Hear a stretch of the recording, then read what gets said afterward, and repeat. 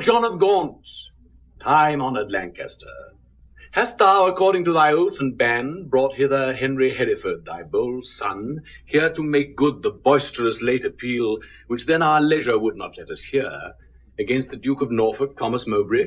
I have, my liege. Tell me, moreover, hast thou sounded him if he appeal the Duke on ancient malice, or worthily, as a good subject should, on some known ground of treachery in him? As near as I could sift him on that argument, on some apparent danger seen in him, aimed at your highness, no inveterate malice. Then call them to our presence. Face to face and frowning brow to brow, ourself will hear the accuser and the accused freely speak. High-stomached are they both and full of ire, enraged, deaf as the sea, hasty as fire. Many years of happy days befall my gracious sovereign, my most loving liege. Each day still better others' happiness, until the heavens, envying earth's good hap, add an immortal title to your crown. We thank you both. Yet one but flatters us, as well appeareth by the cause you come, namely, to appeal each other of high treason. Cousin of Hereford, what dost thou object against the Duke of Norfolk, Thomas Mowbray? First, heaven be the record to my speech. In the devotion of a subject's love, tendering the precious safety of my prince, and free from other misbegotten hate, come I, appellant to this princely presence. Now, Thomas Mowbray, do I turn to thee, and mark my greeting well. For what I speak, my body shall make good upon this earth, or my divine soul answer it in heaven. Thou art a traitor and a miscreant, too good to be so, and too bad to live. Since the more fair and crystal is the sky, the uglier seem the clouds that in it fly. Once more, the more to aggravate the note, with a foul traitor's name stuff I thy throat, and wish, so please my sovereign, ere I move, what my tongue speaks, my right drawn sword may prove. Let not my cold words here accuse my zeal. 'Tis not the trial of a woman's war, the bitter clamour of two eager tongues can arbitrate this cause betwixt us twain. The blood is hot that must be cooled for this. Yet can I not of such tame patience boast as to be hushed, and naught at all to say. First, the fair reverence of your highness curbs me from giving reins and spurs to my free speech, which else would post, until it had returned, these terms of treason doubled down his throat. Setting aside his high blood's royalty, and let him be no kinsman to my liege, I do defy him, and I spit at him, call him a slanderous coward and a villain, which to maintain I would allow him odds, and meet him were I tied to run afoot, even to the frozen ridges of the Alps, or any other ground inhabitable wherever Englishman durst set his foot. Meantime, let this defend my loyalty. By all my hopes, most falsely doth he lie. Pale, trembling coward! There I throw my gage, disclaiming here the kindred of the king, and lay aside my high blood's royalty, which fear not reverence makes thee to accept. If guilty dread have left thee so much strength as to take up mine honour's pawn, then stoop. By that, and all the rights of knighthood else, will I make good against thee arm to arm what I have spoken, or thou canst worse devise. I take it up, and by that sword I swear, which gently laid my knighthood on my shoulder, I'll answer thee in any fair degree your chivalrous design of knightly trial. And when I mount, alive may I not light, if I be traitor or unjustly fight. What doth our cousin lay to Mowbray's charge? It must be great that can inherit us so much as of a thought of ill in him. Look, what I said, my life shall prove it true. That Mowbray hath received 8,000 nobles in name of lendings for your highness' soldiers, the which he hath detained for lewd employments, like a false traitor and injurious villain. Besides, I say, and will in battle prove, or here or elsewhere to the furthest verge that ever was surveyed by English eye, that all the treasons for these 18 years complotted and contrived in this land fetch from false Mowbray their first head and spring. Further, I say, and further will maintain upon his bad life to make all this good, that he did plot the Duke of Gloucester's death, suggest his soon-believing adversaries, and consequently, like a traitor coward, sluiced out his innocent soul through streams of blood, which blood, like sacrificing Abel's, cries even from the tongueless caverns of the earth, to me for justice and rough chastisement. and by the glorious worth of my descent this arm shall do it, or this life be spent. How high a pitch his resolution soars.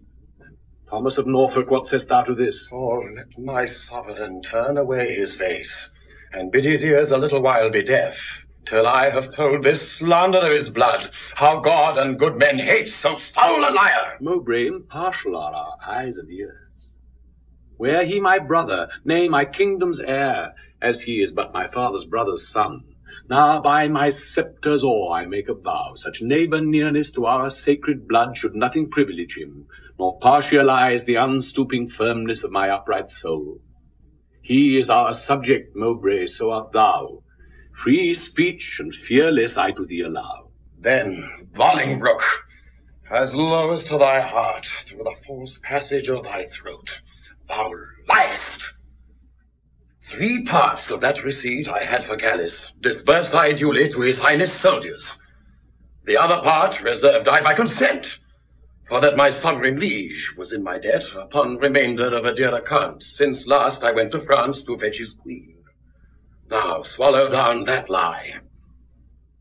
For Gloucester's death, I slew him not, but to mine own disgrace neglected my sworn duty in that case.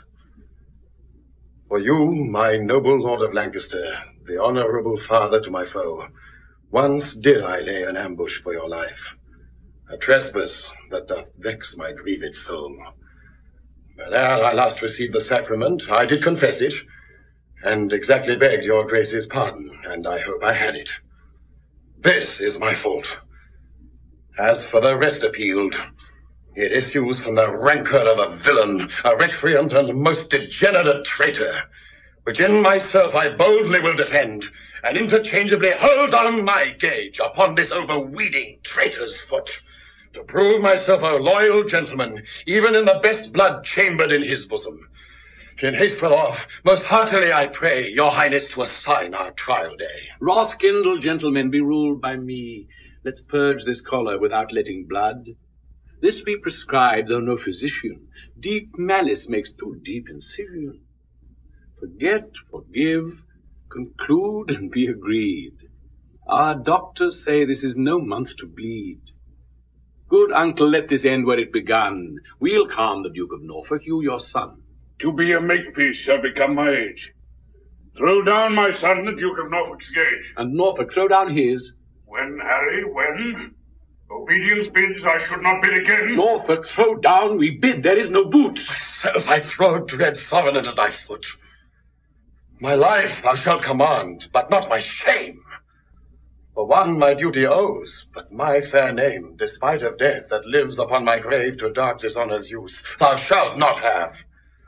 I am disgraced, impeached, and baffled here, pierced to the soul with slander's venomed spear, the which no balm can cure, but his heart blood which breathe this poison. Rage must be withstood, give me his gage, lions make leopards tame. Yea, but not change his spots. Take but my shame, and I resign my gage. My dear, dear lord, the purest treasure mortal times afford is spotless reputation. That away, men are but gilded loam or painted clay. A jewel in a 10 times barred up chest is a bold spirit in a loyal breast. Mine honour is my life. Both grow in one. Take honour from me, and my life is done. And, dear my liege, mine honour let me try. In that I live, and for that will I die. Cousin, throw up your gage. Do you begin? Oh, God, defend my soul from such deep sin. Shall I seem crestfallen in my father's sight, or with pale beggar fear impeach my height before this outdared dastard? Ere my tongue shall wound my honour with such feeble wrong, or sound so base a parle, my teeth shall tear the slavish motive of recanting fear, and spit it bleeding in his high disgrace where shame doth harbour, even in Mowbray's face. We were not born to sue, but to command. Which, since we cannot do to make you friends, be ready, as your lives shall answer it, at Coventry upon St. Lambert's day. There shall your swords and lances arbitrate the swelling difference of your settled hate. Since we cannot atone you, we shall see justice design the victor's chivalry. Lord Marshal, Command our officers at arms be ready to direct these home alarms.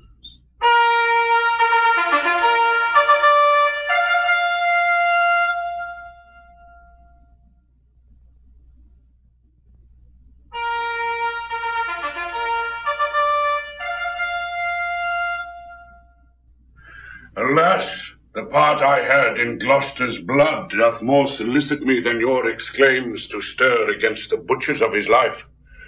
But since correction lieth in those hands which made the fault that we cannot correct, put we our quarrel to the will of heaven, who when they see the hours ripe on earth will rain hot vengeance on offenders' heads. Finds brotherhood in thee no sharper spur? Hath love in thy old blood no living fire? Edward's 7 sons, whereof thyself art one, were as 7 vials of his sacred blood, or 7 fair branches springing from one root. Some of those 7 are dried by nature's course, some of those branches by the destines cut. But Thomas, my dear lord, my life, my Gloucester, 1 vial full of Edward's sacred blood, 1 flourishing branch of his most royal root is cracked, and all the precious liquor spilt, is hacked down, and his summer leaves all faded by envy's hand and murder's bloody axe. Ah, Gaunt, his blood was thine, that bed, that womb, that nettle, that self-mould, that fashioned thee, made him a man. And though thou liv'st and breathest, yet art thou slain in him. Thou dost consent in some large measure to thy father's death, in that thou seest thy wretched brother die, who was the model of thy father's life. Call it not patience, Gaunt, it is despair. In suffering thus thy brother to be slaughtered, thou showst the naked pathway to thy life, teaching stern murder how to butcher thee. That which in mean men we entitle patience is pale cold cowardice in noble breasts. What shall I say? To safeguard thine own life, the best way is to venge my Gloucester's death. God's is the quarrel. For God's substitute, his deputy anointed in his sight, hath caused his death. The which, if wrongfully, let heaven revenge, for I may never lift an angry arm against his minister. Where then, alas, may I complain myself? To God, the widow's champion and defence. Why, then, I will. Farewell, old Gaunt. Thou goest to Coventry, there to behold our cousin Hereford and fell Mowbray fight. Oh, sit my husband's wrongs on Hereford's spear, that it may enter butcher Mowbray's breast. Or if misfortune miss the first career, be Mowbray's sin so heavy in his bosom, that they may break his foaming coursers back and throw the rider headlong in the lists, a caitiff recreant to my cousin Hereford. Farewell, old Gaunt, thy sometimes brother's wife, with her companion, grief, must end her life. Sister, farewell. I must to Coventry. As much good stay with thee as go with me. Yet one word more. Grief boundeth where it falls, not with the empty hollowness, but wait. I take my leave before I have begun, for sorrow ends not when it seemeth done. Commend me to thy brother, Edmund York. Lo, this is all. Nay, yet depart not so. Though this be all, do not so quickly go. I shall remember more. Bid him, oh, what? With all good speed a plashy visit me. Alack, and what shall good old York there see but empty lodgings, and unfurnished walls, unpeopled offices, untrodden stones, and what here there for welcome but my groans? Therefore, commend me. Let him not come there to seek out sorrow that dwells everywhere. Desolate, desolate will I hence and die. The last leave of thee takes my weeping eye.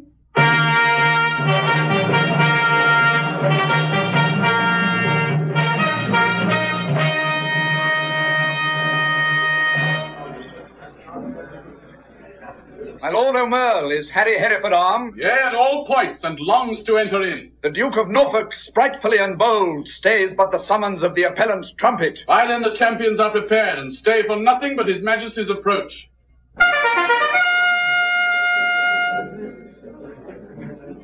Marshal, demand of yonder champion the cause of his arrival here in arms. Ask him his name, and orderly proceed to swear him in the justice of his cause. In God's name and the king's, say who thou art, and why thou comest thus knightly clad in arms. Against what man thou comest, and what thy quarrel. Speak truly on thy knighthood and thy oath, as so defend thee heaven and thy valour. My name is Thomas Mowbray, Duke of Norfolk, who hither come engaged by my oath, which God defend a knight should violate, both to defend my loyalty and truth to God, my king, and my succeeding issue, against the Duke of Hereford that appeals me. And by the grace of God and this mine arm, to prove him in defending of myself, a traitor to my God, my king, and me. And as I truly fight, defend me heaven.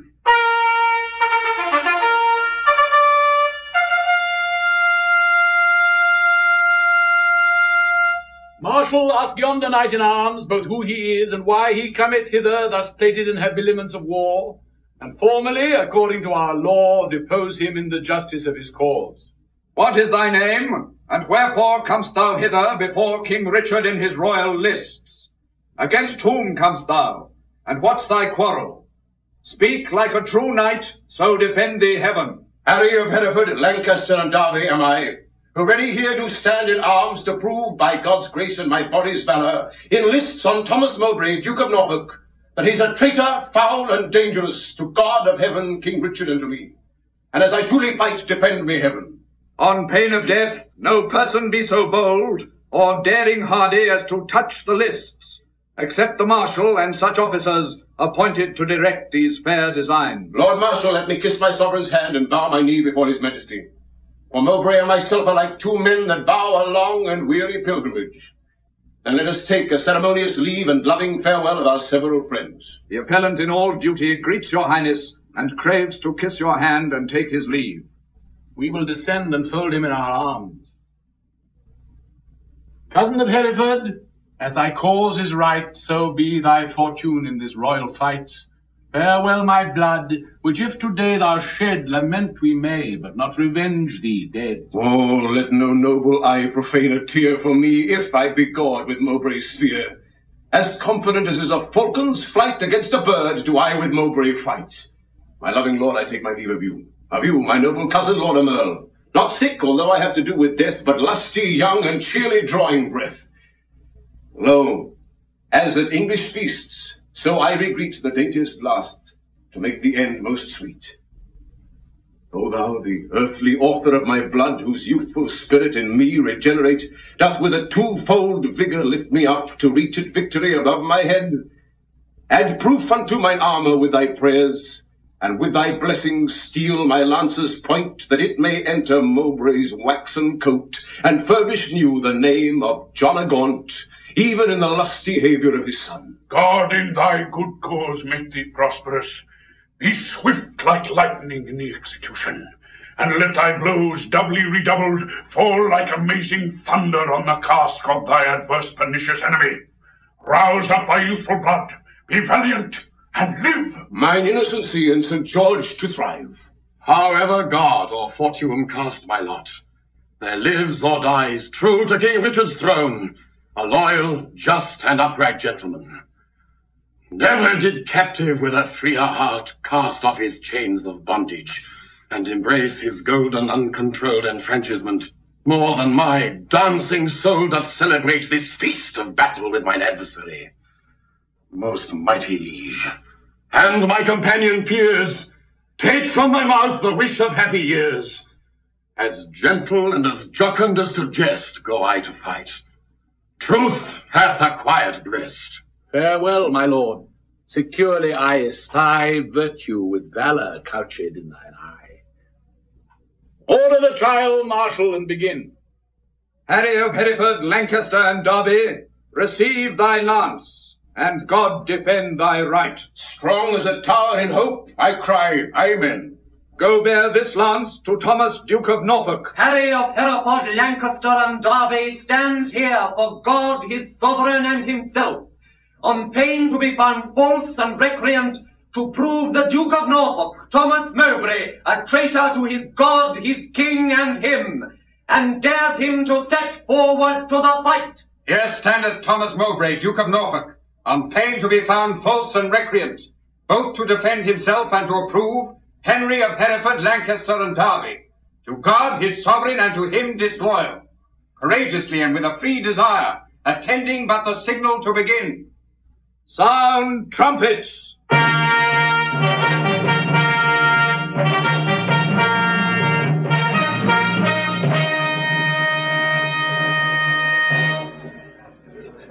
And set forward combatants. Stay! The king hath thrown his warder down. Let them lay by their helmets and their spears, and both return back to their chairs again. Withdraw with us, and let the trumpets sound, while we return these dukes what we decree.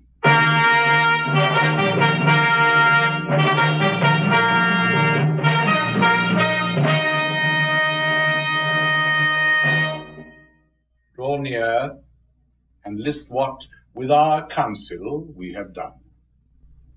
For that our kingdom's earth should not be soiled with that dear blood which it hath fostered, and for our eyes do hate the dire aspect of civil wounds ploughed up with neighbour's sword, and for we think the eagle-winged pride of sky-aspiring and ambitious thoughts with rival-hating envy set on you to wake our peace, which in our country's cradle draws the sweet infant breath of gentle sleep, which so roused up with boisterous untuned drums, with harsh resounding trumpets' dreadful bray, and grating shock of wrathful iron arms, might from our quiet confines fright fair peace, and make us wade even in our kindred's blood. Therefore we banish you our territories. You, cousin Hereford, upon pain of death, till twice 5 summers have enriched our fields, shall not regreet our fair dominions, but tread the stranger paths of banishment. Your will be done. This must my comfort be. That sun that warms you here shall shine on me, and those his golden beams to you here lent shall point on me and gild my banishment. Norfolk, for thee remains a heavier doom, which I with some unwillingness pronounce. The sly, slow hour shall not determinate the dateless limit of thy dear exile. The hopeless word of never to return breathe I against thee upon pain of life. A heavy sentence, my most sovereign liege, and all unlooked for from your highness' mouth. A dearer merit, not so deep a maim as to be cast forth in the common air, have I deserved it at your highness' hands. A language I have learned these 40 years, my native English, now I must forego. And now my tongue's use is to me no more than an unstringed viol, or a harp, or like a cunning instrument cased up, or being open, put into his hands that knows no touch to tune the harmony. Within my mouth you have enjailed my tongue, doubly portcullised with my teeth and lips, and dull, unfeeling, barren ignorance is made my jailer to attend on me. I am too old to fawn upon a nurse, too far in years to be a pupil now. What is thy sentence, then, but speechless death, that robs my tongue from breathing native breath? It boots thee not to be compassionate. After our sentence, plaining comes too late. Then, thus I turn me from my country's light, to dwell in solemn shades of endless night. Return again and take an oath with thee. Lay on our royal sword your banished hands. Swear by the duty that you owe to God, our part therein we banish with yourselves, to keep the oath that we administer. You never shall, so help you truth and God, embrace each other's love in banishment, nor ever look upon each other's face, nor never write regret, nor reconcile this lowering tempest of your homebred hate, nor never by advised purpose meet to plot, contrive, or complot any ill against us, our state, our subjects, or our land. I swear, and I to keep all this.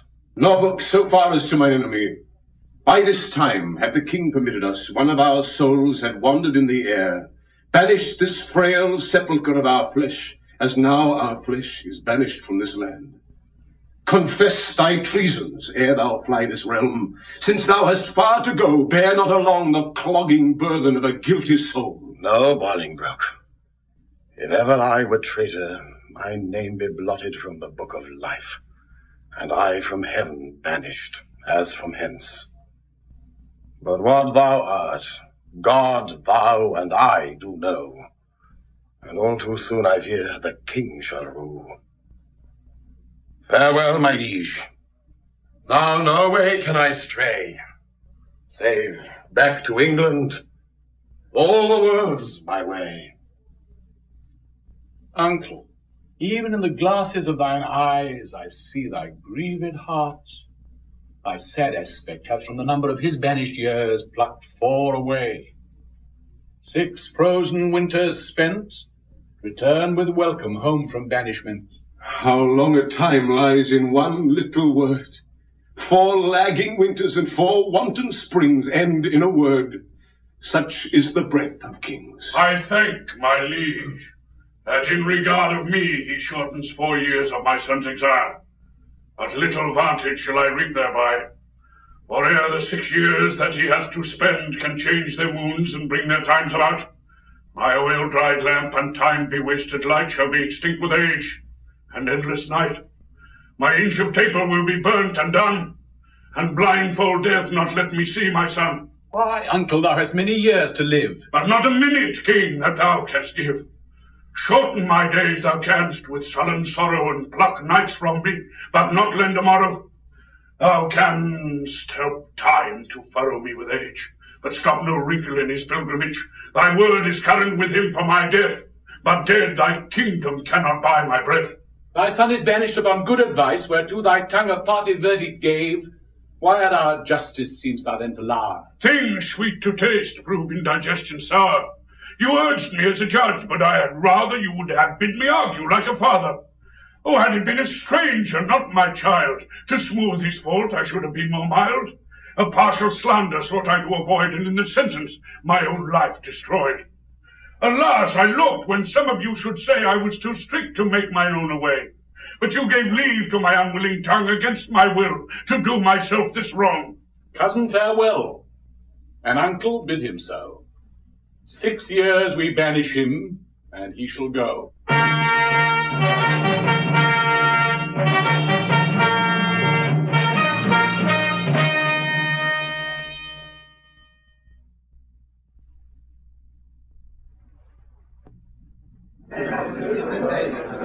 Cousin, farewell. What presence must not know, from where you do remain, let paper show. My lord, no leave take I, for I will ride as far as land will let me by your side. Oh, to what purpose dost thou hold thy words, that thou returnst no greeting to thy friends? I have too few to take my leave of you. When the tongue's office should be prodigal to breathe the abundant dollar of the heart. Thy grief is but thy absence for a time. Joy absent, grief is present for that time. What is 6 winters? They are quickly gone. To men in joy, but grief makes 1 hour 10. Call it a travel that thou takes for pleasure. My heart will sigh when I miscall it so, which finds it an enforced pilgrimage. The sullen passage of thy weary steps esteem as toil, wherein thou art to set the precious jewel of thy home return. Nay, rather every tedious stride I make will but remember me what a deal of world I wander from the jewels that I love. Must I not serve a long apprenticehood to foreign passages, and in the end, having my freedom, boast of nothing else but that I was a journeyman to grief? All places that the eye of heaven visits are to a wise man ports and happy havens. Teach thy necessity to reason thus. There is no virtue like necessity. Think not the king did banish thee, but thou the king. Woe doth the heavier sit where it perceives it is but faintly born. Go, say I sent thee forth to purchase honor, and not the king exiled thee. Or suppose devouring pestilence hangs in our air, and thou art flying to a fresher clime. Look what thy soul holds dear. Imagine it to lie that way thou goest, not whence thou comest. Suppose the singing birds musicians, the grass whereon thou treadst the present strewed, the flowers fair ladies, and thy steps no more than a delightful measure or a dance. For gnarling sorrow hath less power to bite the man that mocks at it and sets it light. Oh, who can hold a fire in his hand by thinking on the frosty Caucasus? Or cloy the hungry edge of appetite by bare imagination of a feast? Or wallow naked in December snow by thinking on fantastic summer's heat? Oh, no! The apprehension of the good gives but the greater feeling to the worse. Fell sorrow's tooth doth never rankle more than when he bites but lanceth not the sore. Come, come, my son. I'll bring thee on thy way. Had I thy youth and cause, I would not stay. Then England's ground farewell, sweet soil adieu. My mother and my nurse that bears me yet, where'er I wander, boast of this I can, though banished, yet a true-born Englishman.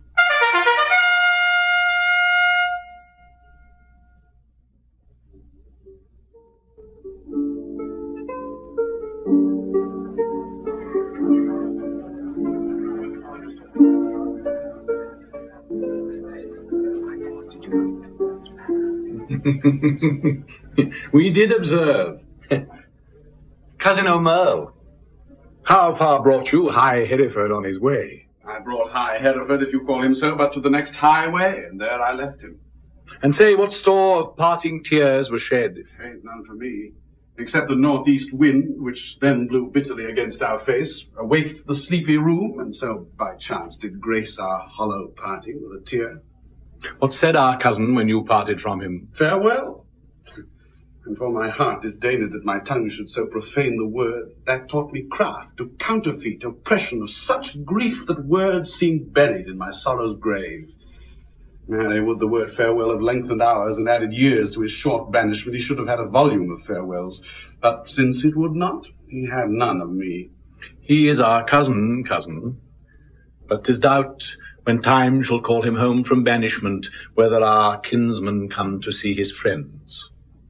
Ourself and Bushy, Bagot here and Green, observed his courtship to the common people, how he did seem to dive into their hearts with humble and familiar courtesy, what reverence he did throw away on slaves, wooing poor craftsmen with the craft of smiles and patient underbearing of his fortune, as 'twere to banish their affects with him. Off goes his bonnet to an oyster wench. A brace of draymen bid God speed him well, and had the tribute of his supple knee. With thanks, my countrymen, my loving friends. As were our England in reversion his, and he our subjects' next degree in hope. Well, he is gone. With him go these thoughts. Now for the rebels which stand out in Ireland. Expedient manage must be made, my liege, ere further leisure yield them further means, for their advantage and your highness' loss. We will ourselves in person to this war, and for our coffers, with too great a court and liberal largesse, are grown somewhat light, we are enforced to farm our royal realm, the revenue whereof shall furnish us for our affairs in hand. If that comes short, our substitutes at home shall have blank charters, whereto, when they shall know what men are rich, they shall subscribe them for large sums of gold, and send them after to supply our want. For we will make for Ireland presently. Bushy, what news? Old John of Gaunt is grievous sick, my lord, suddenly taken, and hath sent post-haste to entreat your majesty to visit him. Where lies he? At Ely House. Now put it God in the physician's mind to help him to his grave immediately. The lining of his coffers shall make coats to deck our soldiers for these Irish wars. Come, gentlemen, let's all go visit him. Pray God we may make haste and come too late. Amen.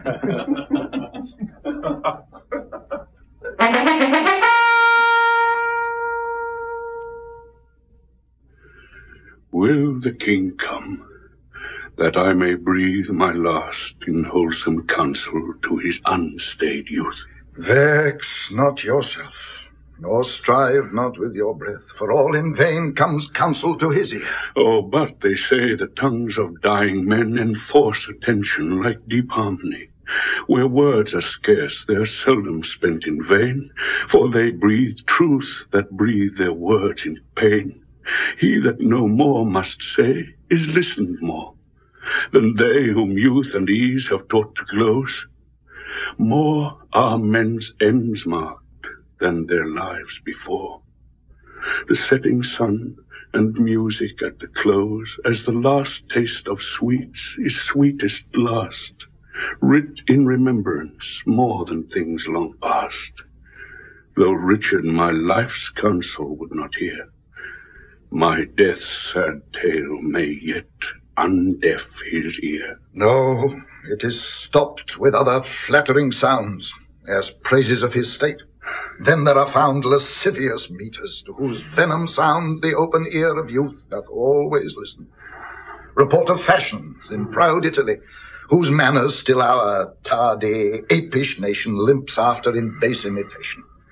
Where doth the world thrust forth a vanity, so it be new, there's no respect how vile, that is not quickly buzzed into his ears? Then all too late comes counsel to be heard, where will doth mutiny with wit's regard. Direct not him whose way himself will choose. 'Tis breath thou lack'st, and that breath wilt thou lose. Methinks I am a prophet new inspired, and thus expiring do foretell of him. His rash, fierce blaze of riot cannot last, for violent fires soon burn out themselves. Small showers last long, but sudden storms are short. He tires betimes that spurs too fast betimes. With eager feeding, food doth choke the feeder. Light vanity, insatiate cormorant, consuming means soon preys upon itself. This royal throne of kings, this sceptred isle, this earth of majesty, this seat of Mars, this other Eden, demi-paradise, this fortress built by nature for herself against infection and the hand of war, this happy breed of men, this little world, this precious stone set in the silver sea, which serves it in the office of a wall, or as a moat defensive to a house against the envy of less happier lands.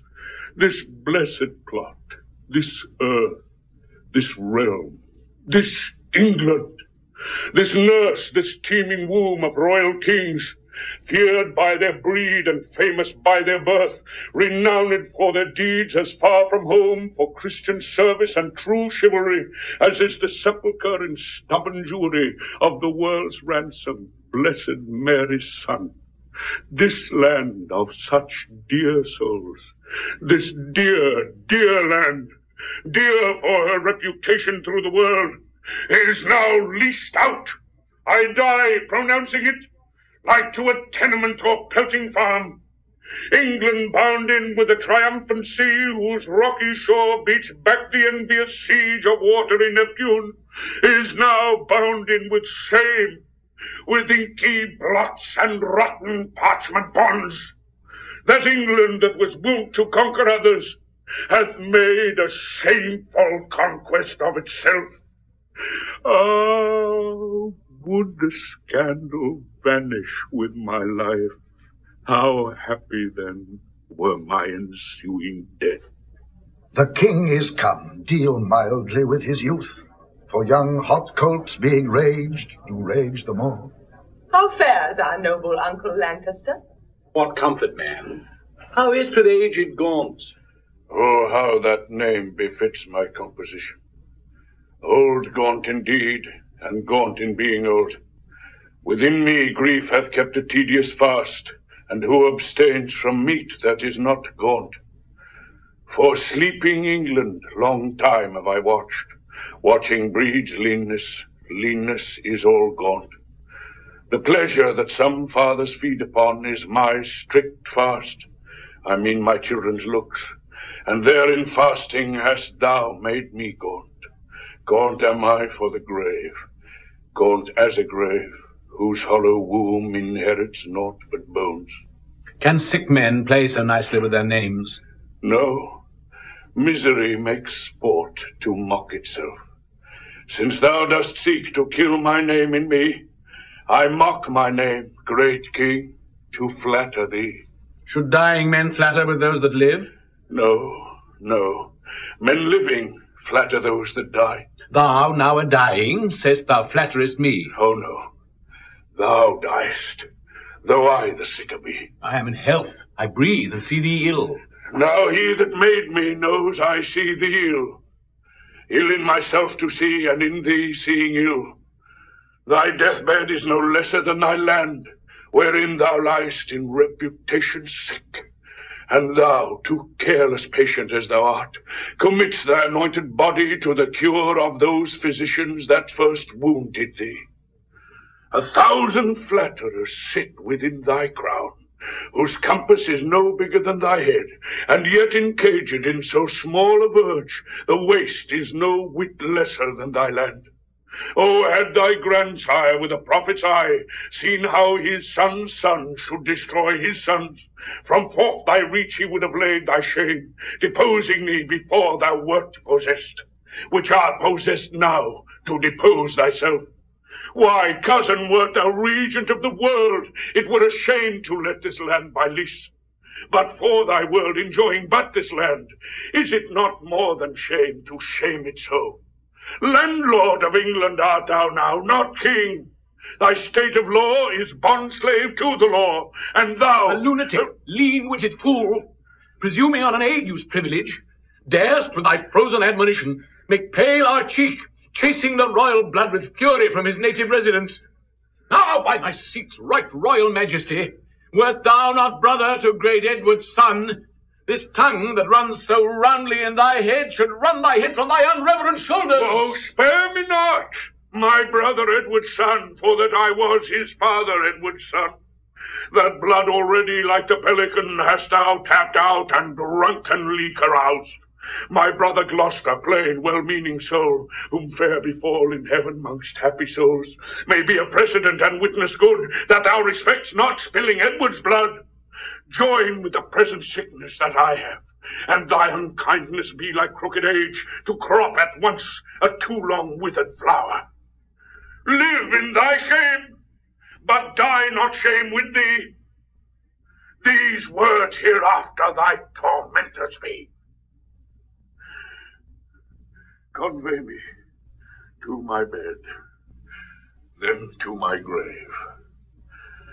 Love they to live that love and honor have. And let them die that age and sullens have. For both hast thou, and both become the grave. I do beseech your majesty, impute his words to wayward sickliness and age in him. He loves you on my life, and holds you dear, as Harry, Duke of Hereford, were he here. Right, you say true. As Hereford's love, so his. As theirs, so mine. And all be as it is. My liege, old Gaunt commends him to your majesty. What says he? Nay, nothing. All is said. His tongue is now a stringless instrument. Words, life, and all, old Lancaster hath spent. Be York the next, that must be bankrupt so, though death be poor, it ends a mortal woe. The ripest fruit first falls, and so doth he. His time is spent. Our pilgrimage must be... so much for that. Now, for our Irish wars. We must supplant these rough, rug-headed kerns, which live like venom where no venom else but only they have privilege to live. And for these great affairs do ask some charge. Towards our assistance we do seize to us the plate, coin, revenues, and movables, whereof our uncle Gaunt did stand possessed. How long shall I be patient? Oh, how long shall tender duty make me suffer wrong? Not Gloucester's death, nor Hereford's banishment, nor Gaunt's rebukes, nor England's private wrongs, nor the prevention of poor Bolingbroke about his marriage, nor my own disgrace has ever made me sour my patient cheek or bend one wrinkle on my sovereign's face. I am the last of noble Edward's sons, of whom thy father, Prince of Wales, was first. In war was never lion raged more fierce, in peace was never gentle lamb more mild, than was that young and princely gentleman. His face thou hast, for even so looked he, accomplished with a number of thy hours. But when he frowned, it was against the French, and not against his friends. His noble hand did win what he did spend, and spent not that which his triumphant father's hand had won. His hands were guilty of no kindred blood, but bloody with the enemies of his kin. Oh, Richard, York is too far gone with grief, or else he never would compare between. Why, uncle, what's the matter? Oh, my liege, pardon me if you please. If not, I please not to be pardoned, and am content with all. Seek you to seize and gripe into your hands the royalties and rights of banished Hereford? Is not Gaunt dead, and doth not Hereford live? Was not Gaunt just, and is not Harry true? Did not the one deserve to have an heir? Is not his heir a well-deserving son? Take Hereford's rights away, and take from time his charters and his customary rights. Let not tomorrow then ensue today. Be not thyself, for how art thou a king but by fair sequence and succession? Now, afore God, God forbid I say true, if you do wrongfully seize Hereford's rights, call in the letters patents that he hath by his attorneys general to sue his liberty, and deny his offered homage, you pluck 1,000 dangers on your head.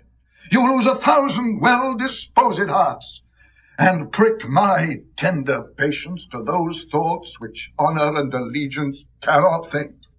Think what you will. We seize into our hands his plate, his goods, his money, and his lands. I'll not be by the while. My liege, farewell.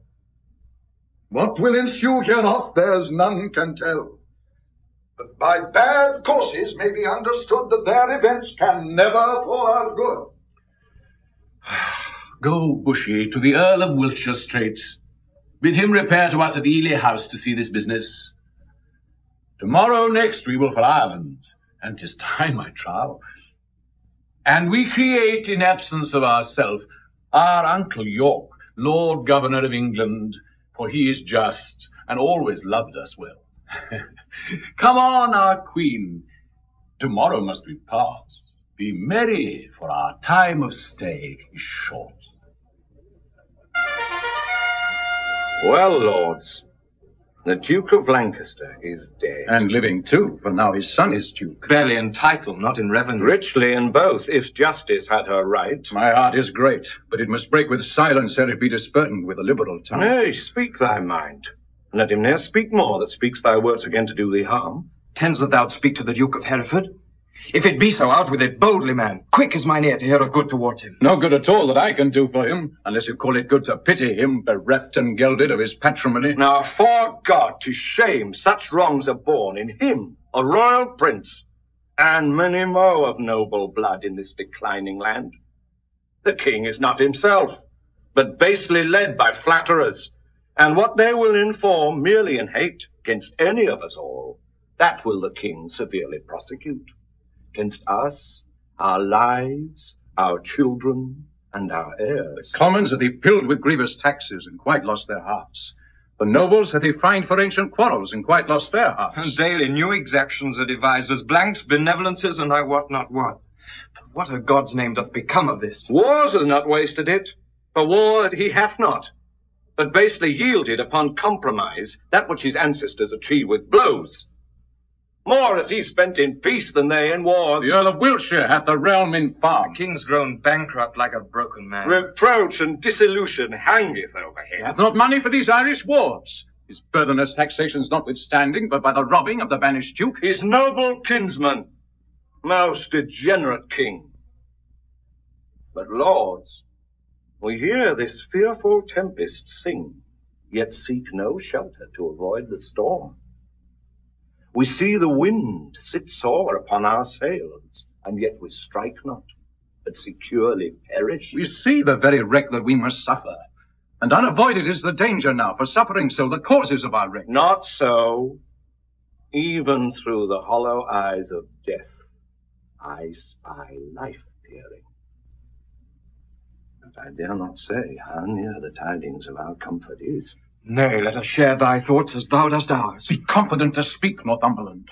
We three are but thyself, and speaking so thy words are but as thoughts, therefore be bold. Then thus, I have from Port LeBlanc, a bay in Brittany, received intelligence that Harry, Duke of Hereford, Reynold, Lord Cobham, that late broke from the Duke of Exeter, his brother Archbishop, late of Canterbury, Sir Thomas Erpingham, Sir John Ramsden, Sir John Norbury, Sir Robert Waterton, and Francis Point, all these well furnished by the Duke of Bretagne, with 8 tall ships, 3,000 men of war, are making hither with all due expedience, and shortly mean to touch our northern shore. Perhaps they had ere this, but that they stay the first departing of the King for Ireland. If then we shall shake off our slavish yoke, imp out our drooping country's broken wing, redeem from broken pawn the blemished crown, wipe off the dust that hides our scepter's guilt, and make high majesty look like itself, away with me and post to Ravensbourg.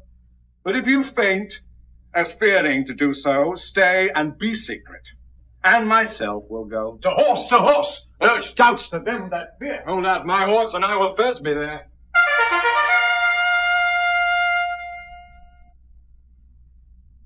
Madam, your majesty is too much sad. You promised when you parted with the king to lay aside self-harming heaviness and entertain a cheerful disposition. To please the king I did. To please myself I cannot do it. Yet I know no cause why I should welcome such a guest as grief, save bidding farewell to so sweet a guest as my sweet Richard. Yet again, methinks some unborn sorrow, ripe in fortune's womb, is coming towards me.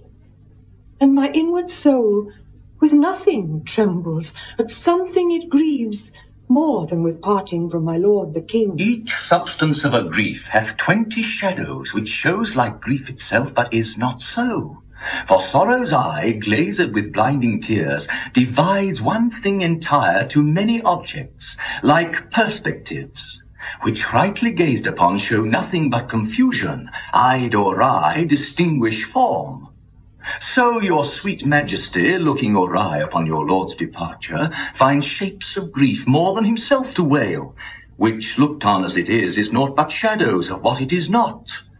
Then, thrice gracious queen, more than your lord's departure weep not, more's not seen.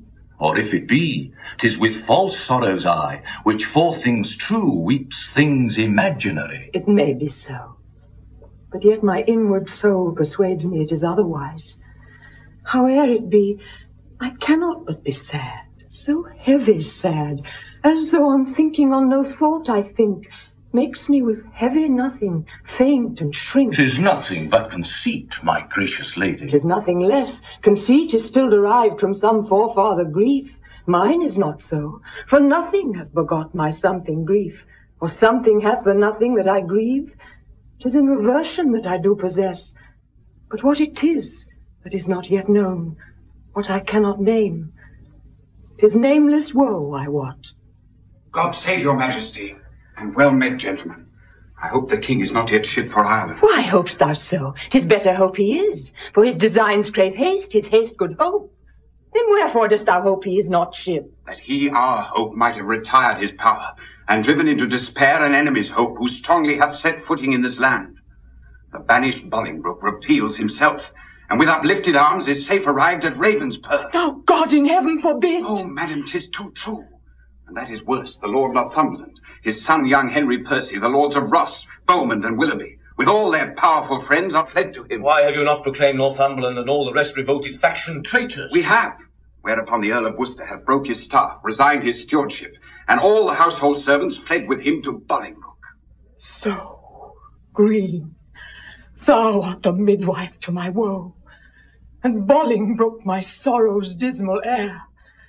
Now hath my soul brought forth her prodigy, and I, a gasping new delivered mother, have woe to woe, sorrow to sorrow joined. Despair not, madam. Who shall hinder me? I will despair, and be at enmity with cozening hope. He is a flatterer, a parasite, a keeper back of death, who gently would dissolve the bands of life, which false hope lingers in extremity. Here comes the Duke of York. With signs of war about his aged neck. Oh, full of careful business are his looks. Uncle, for God's sake, speak comfortable words. Should I do so, I should belie my thoughts. Comfort's in heaven, and we are on the earth, where nothing lives but crosses, care, and grief. Your husband he is gone to save far off, whilst others come to make him lose at home. Here am I left to underprop his land, who, weak with age, cannot support myself.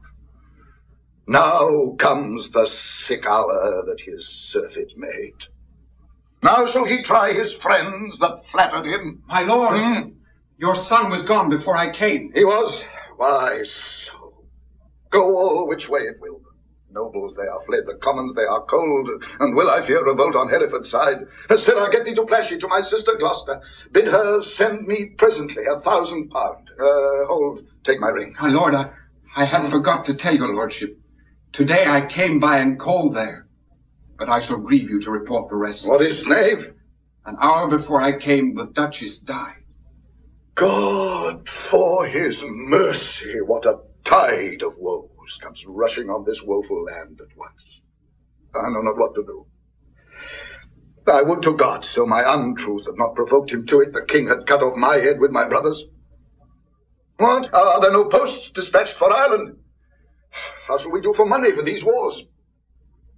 Come, sister. Cousin, I would say. Pray pardon me. Go, fellow.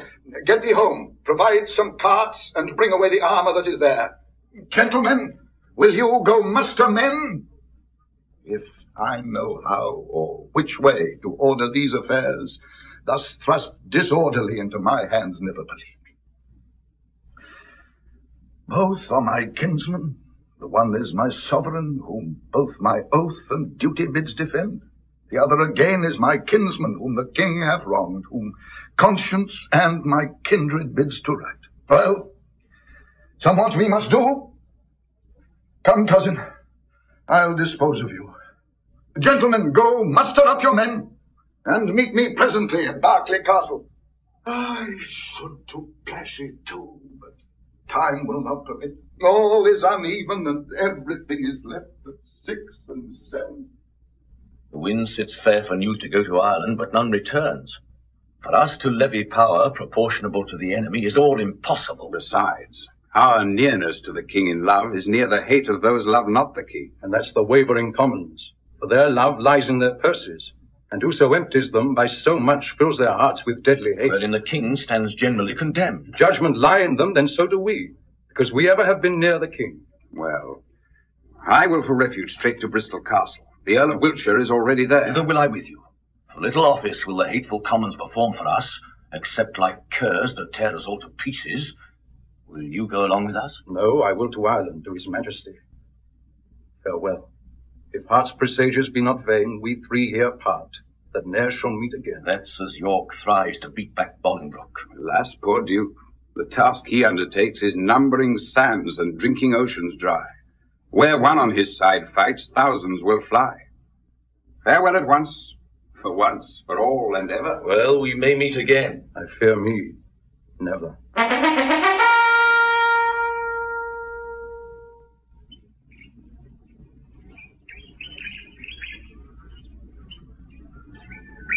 How far is it, my lord, to Berkeley now? Believe me, noble lord, I am a stranger here in Gloucestershire. These high wild hills and rough uneven ways draw out our miles and make them wearisome. And yet our fair discourse has been as sugar, making the hard ways sweet and delectable.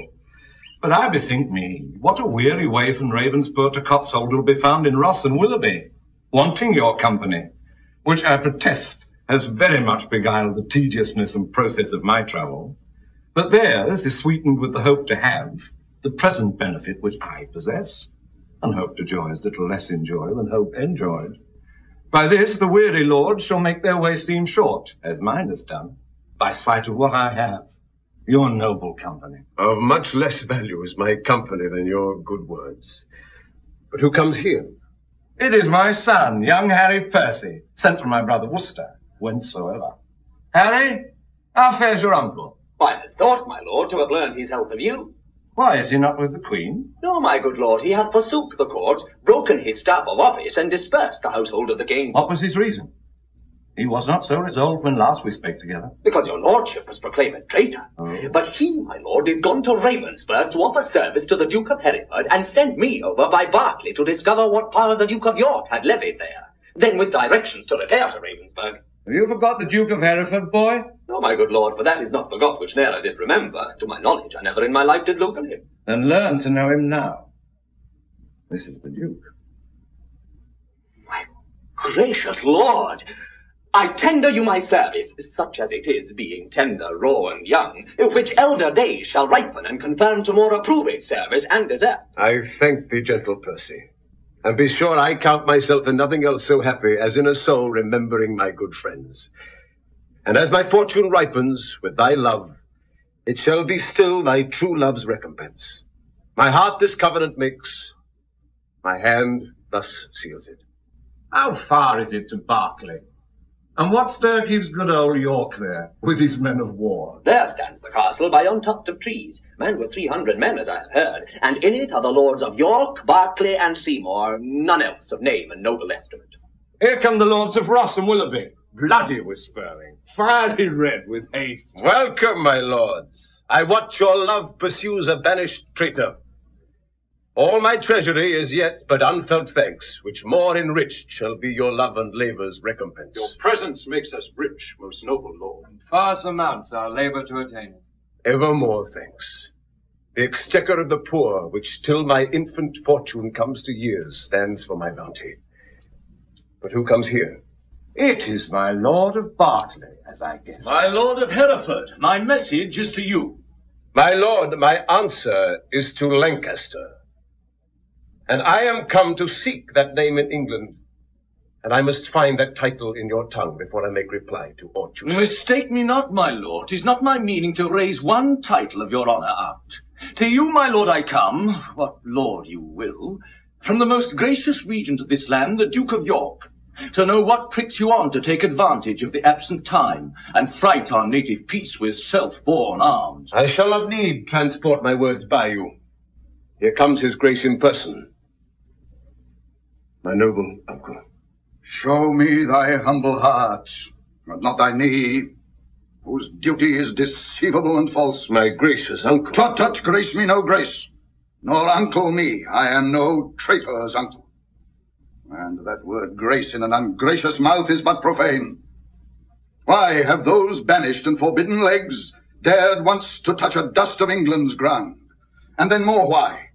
Why have they dared to march so many miles upon her peaceful bosom, frighting her pale-faced villages with war and ostentation of despised arms? Comest thou because the anointed king is hence? Why, foolish boy, the king is left behind, and in my loyal bosom lies his power. Were I but now the lord of such hot youth, as when brave Gaunt, thy father, and myself rescued the Black Prince, that young Mars of men, from forth the ranks of many thousand French. Oh, then, how quickly should this arm of mine, now prisoner to the palsy, chastise thee, and minister correction to thy fault. My gracious uncle, let me know my fault. On what condition stands it, and wherein? Even in condition of the worst degree, in gross rebellion and detested treason. Thou art a banished man, and here art come before the expiration of thy time in braving arms against thy sovereign. As I was banished Hereford. But as I come for Lancaster. And noble uncle, I beseech your grace, look on my wrongs with an indifferent eye. You are my father, for methinks in you I see old Gaunt alive. O then, my father, will you permit that I shall stand condemned, a wandering vagabond, My rights and royalties plucked from my arms perforce and given away to upstart unthrifts. Wherefore was I born? If that my cousin king be king of England, it must be granted I am Duke of Lancaster. You have a son, or Merle, my noble cousin. Had you first died and he been thus trod down, he should have found his uncle Gaunt a father, to rouse his wrongs and chase them to the bay. I am denied to sue my livery here, and yet my letters, patents give me leave. My father's goods are all distrained and sold, and these and all are all amiss employed. What would you have me do? I am a subject, and I challenge law. Attorneys are denied me, and therefore, personally, I lay my claim to my inheritance of free descent. The noble Duke has been too much abused. Stand your grace upon to do him right. Base men by his endowments are made great. My lords of England, let me tell you this. I have had feelings of my cousin's wrongs, and laboured all I could to do him right. But in this kind, to come in braving arms, be his own carver, and cut out his way to find out right with wrongs, it may not be. And you that do abet him in this kind, cherish rebellion, and are rebels all. The noble Duke hath sworn his coming is but for his own. And for the right of that, we all have strongly sworn to give him aid. And let him ne'er see joy that brings that. Well, I see the issue of these arms. I cannot mend it, I must needs confess, because my power is weak and all ill left. But if I could, by him that gave me life, I would attach you all, and make you stoop unto the sovereign mercy of the king. But since I cannot, be it known to you, I do remain as neuter. So fare you well, unless you please to enter in the castle, and there repose you for this night. An offer, uncle, that we will accept. But we must win your grace to go with us to Bristow Castle, which they say is held by Bushy, Bagot, and their accomplices, the caterpillars of the Commonwealth, which I have sworn to weed and pluck away. It may be I will go with you, but yet I'll pause, for I am loath to break our country's laws. Nor friends nor foes, to me welcome you are. Things past redress are now with me past care.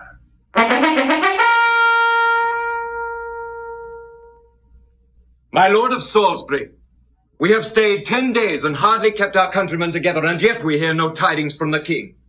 Therefore we will disperse ourselves. Farewell. Stay yet another day, thou trusty Welshman. The king reposeth all his confidence in thee. 'Tis thought the king is dead. We will not stay. The bay trees in our country are all withered, and meteors fright the fixed stars of heaven.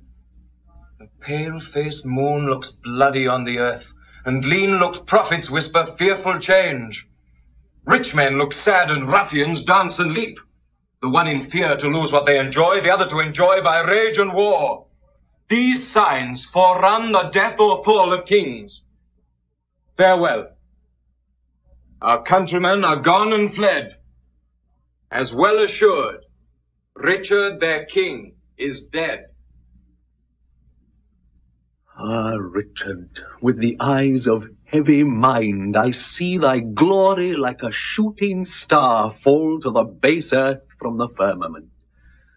Thy sun sets weeping in the lowly west, witnessing storms to come, woe and unrest. Thy friends are fled to wait upon thy foes, and crossly to thy good all fortune goes.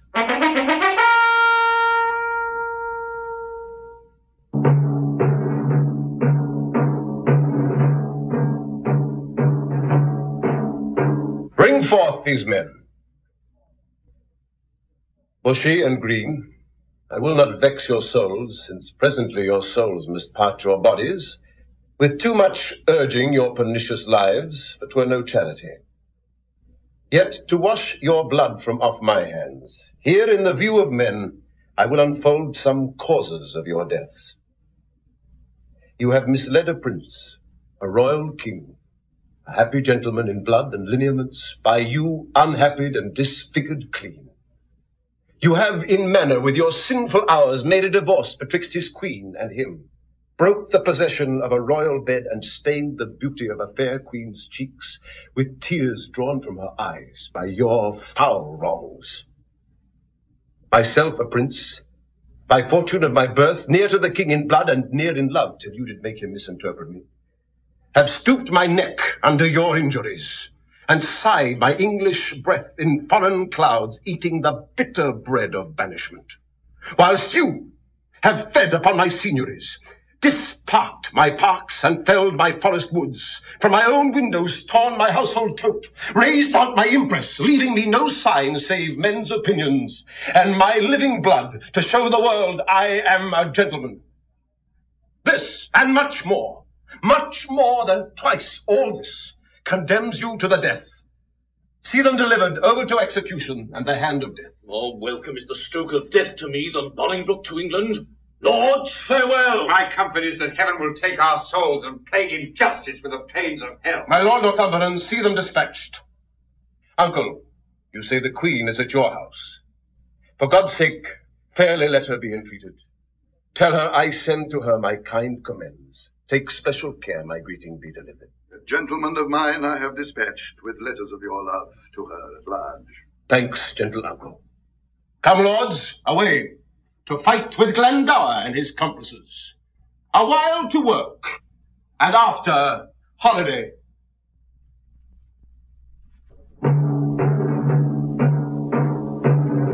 Barclafley Castle, call they this at hand. Yea, my lord, how brooks your grace the air after your late tossing in the breaking seas? Needs must I like it well. I weep for joy to stand upon my kingdom once again. Dear earth, I do salute thee with my hand, though rebels wound thee with their horses' hoofs. As a long-parted mother with her child plays fondly with her tears and smiles in meeting, so weeping, smiling, greet I thee, my earth, and do thee favours with my royal hands. Feed not thy sovereign's foe, my gentle earth, nor with thy sweets comfort his ravenous sense, but let thy spiders that suck up thy venom and heavy-gated toads lie in their way, doing annoyance to the treacherous feet which with usurping steps do trample thee. Yield stinging nettles to mine enemies, and when they from thy bosom pluck a flower, guard it, I pray thee, with a lurking adder, whose double tongue may with a mortal touch throw death upon my sovereign's enemies. Mock not my senseless conjuration, lords. This earth shall have a feeling, and these stones prove armed soldiers, ere her native king shall falter under foul rebellion's arms. Fear not, my lord. The power that made you king hath power to keep you king in spite of all. That means that heaven yields must be embraced and not neglected. Else, if heaven would, and we will not, heaven's offer we refuse. The proffered means of succour and redress. He means, my lord, that we are too remiss, whilst Bolingbroke, through our security, grows strong and great in substance and in power. Discomfortable cousin, knowest thou not that when the searching eye of heaven is hid behind the globe and lights the lower world, then thieves and robbers range abroad unseen in murder and in outrage boldly here? But when from under this terrestrial ball he fires the proud tops of the eastern pines and darts his light through every guilty hole, then treasons, murders, and detested sins, the cloak of night being plucked from off their backs, stand bare and naked, trembling at themselves. So when this thief, this traitor Bolingbroke, who all this while hath revelled in the night whilst we were wandering with the Antipodes, shall see us rising in our throne the east, his treason shall sit blushing in his face, not able to endure the sight of day, but self-affrighted tremble at his sin. Not all the water in the rough rude sea can wash the balm off from an anointed king. The breath of worldly men cannot depose the deputy elected by the Lord. For every man that Bolingbroke hath pressed to lift shrewd steel against our golden crown, God for his Richard hath in heavenly pay a glorious angel. Then if angels fight, weak men must fall, for heaven still guards the right. Welcome, my lord. How far off lies your power? Nor near nor farther off, my gracious lord, than this weak arm. Discomfort guides my tongue and bids me speak of nothing but despair. One day too late, I fear me, noble lord, hath clouded all thy happy days on earth. Oh, call back yesterday, bid time return, and thou shalt have 12,000 fighting men. Today, unhappy day, too late, o'erthrows thy joys, friends, fortune, and thy state. For all the Welshmen, hearing thou wert dead, have gone to Bolingbroke, dispersed and fled. Comfort, my liege. Why looks your grace so pale? But now the blood of 20,000 men did triumph in my face, and they are fled. Until so much blood dither come again, have I not reason to look pale and dead? All souls that would be safe fly from my side, for time hath set a blot upon my pride. Comfort, my liege. Remember who you are. I had forgot myself. Am I not king? Awake, thou coward majesty, thou sleepst. Is not the king's name 20,000 names? Arm, arm, my name. A puny subject strikes at thy great glory. Look not to the ground, ye favourites of a king. Are we not high? High be our thoughts. I know our Uncle York hath power enough to serve our turn. But who comes here? More health and happiness betide my liege than can my care-tuned tongue deliver him. Mine ear is open and my heart prepared. The worst is worldly loss thou canst unfold. What is my kingdom lost? Why, 'twas my care, and what loss is it to be rid of care? Strives Bolingbroke to be as great as we, greater he shall not be. If he serve God, we'll serve him too, and be his fellow so. Revolt our subjects, that we cannot mend. They break their faith to God as well as us. Cry, ruin, woe, destruction, loss, decay. The worst is death, and death will have his day. Glad am I that your highness is so armed to bear the tidings of calamity. Like an unseasonable stormy day, which makes the silver rivers drown their shores as if the world were all dissolved to tears, so high above his limits swells the rage of Bolingbroke, covering your fearful land with hard, bright steel, and hearts harder than steel. White beards have armed their thin and hairless scalps against thy majesty.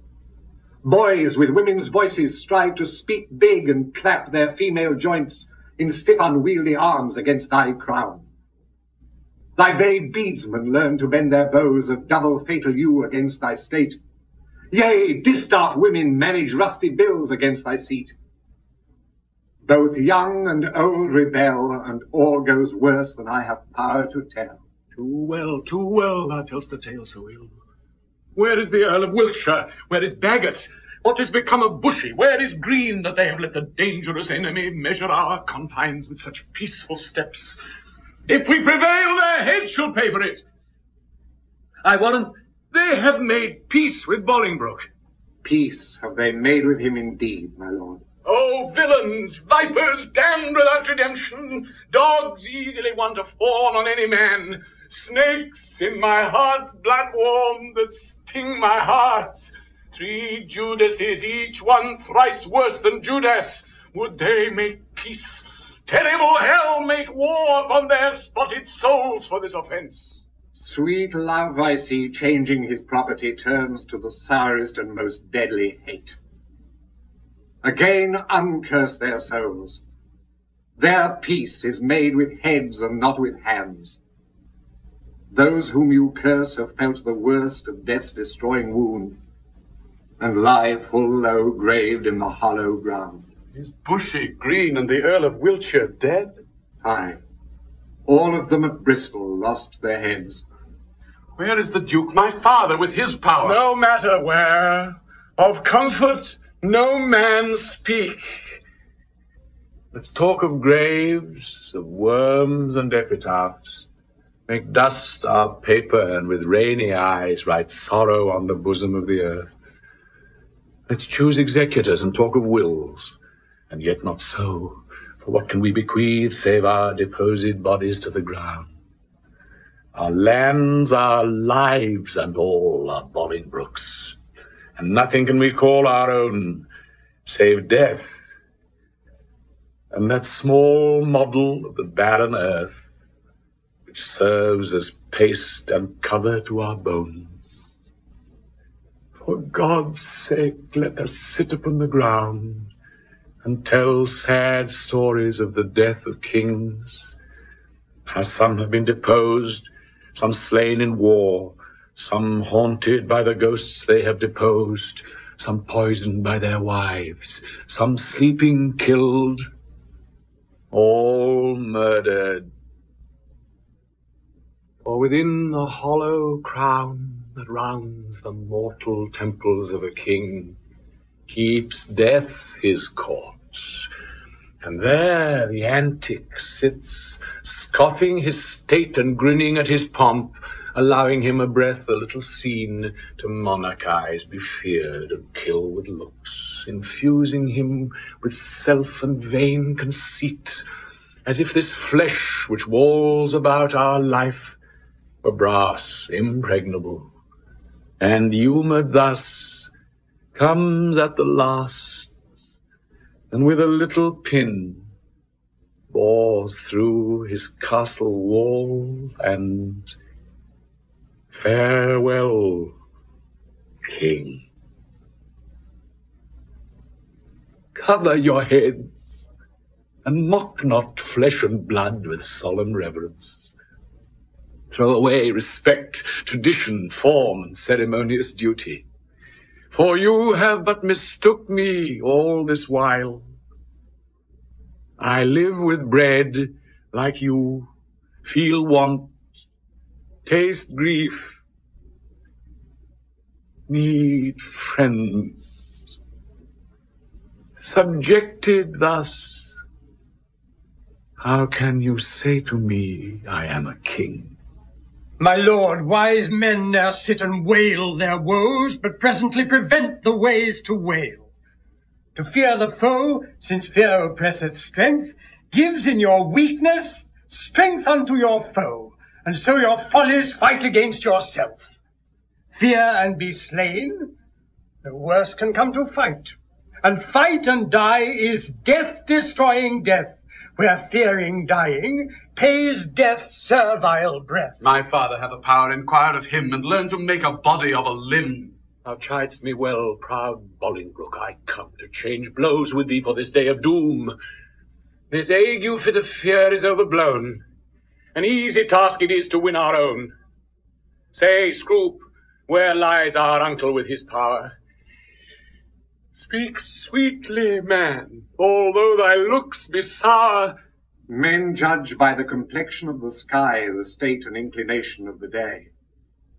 So may you, by my dull and heavy eye, my tongue have but a heavier tale to say.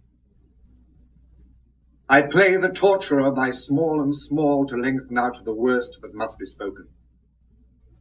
Your Uncle York is joined with Bolingbroke, and all your northern castles yielded up, and all your southern gentlemen in arms upon his party. Thou hast said enough. Beshrew thee, cousin, that didst lead me forth of that sweet way I was in to despair. What say you now? What comfort have we now? By heaven, I'll hate him everlastingly that bids me be of comfort any more. Go to Flint Castle, there I'll pine away. A king woe's slave shall kingly woe obey. The power I have discharge, and let them go to ear the land that hath some hope to grow.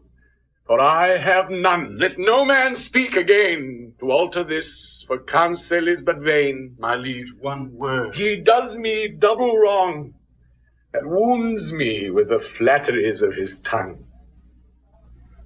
Discharge my followers. Let them hence, away, from Richard's knights, to Bolingbroke's fair day.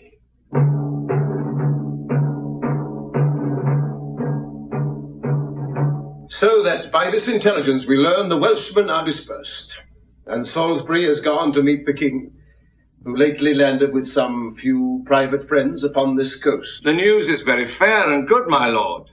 Richard, not far from hence, hath hid his head. It would beseem the Lord Northumberland to say King Richard. Alack, the heavy day when such a sacred king should hide his head. Your grace mistakes. Only to be brief left I his title out. The time hath been. Would you have been so brief with him, he would have been so brief with you to shorten you for taking so the head your whole head's length. Mistake not, uncle, farther than you should. Take not, good cousin, farther than you should, lest you mistake the heavens or all your head. I know it, uncle, and oppose not myself against their will. But who comes here? Welcome, Harry. What, will not this castle yield? The castle royally is manned, my lord, against thy entrance. Royally? Why, it contains no king. Yes, my good lord, it doth contain a king. King Richard lies within the limits of yon lime and stone, and with him the Lord Omer, Lord Salisbury, Sir Stephen Scroop, besides a clergyman of holy reverence, who I cannot learn. Oh, belike it is the Bishop of Carlisle. Noble lords, go to the rude ribs of that ancient castle. Through brazen trumpet send the breath of power into his ruined ears, and thus deliver. Henry Bolingbroke upon his knees doth kiss King Richard's hand, and sends allegiance and true faith of heart to his royal person.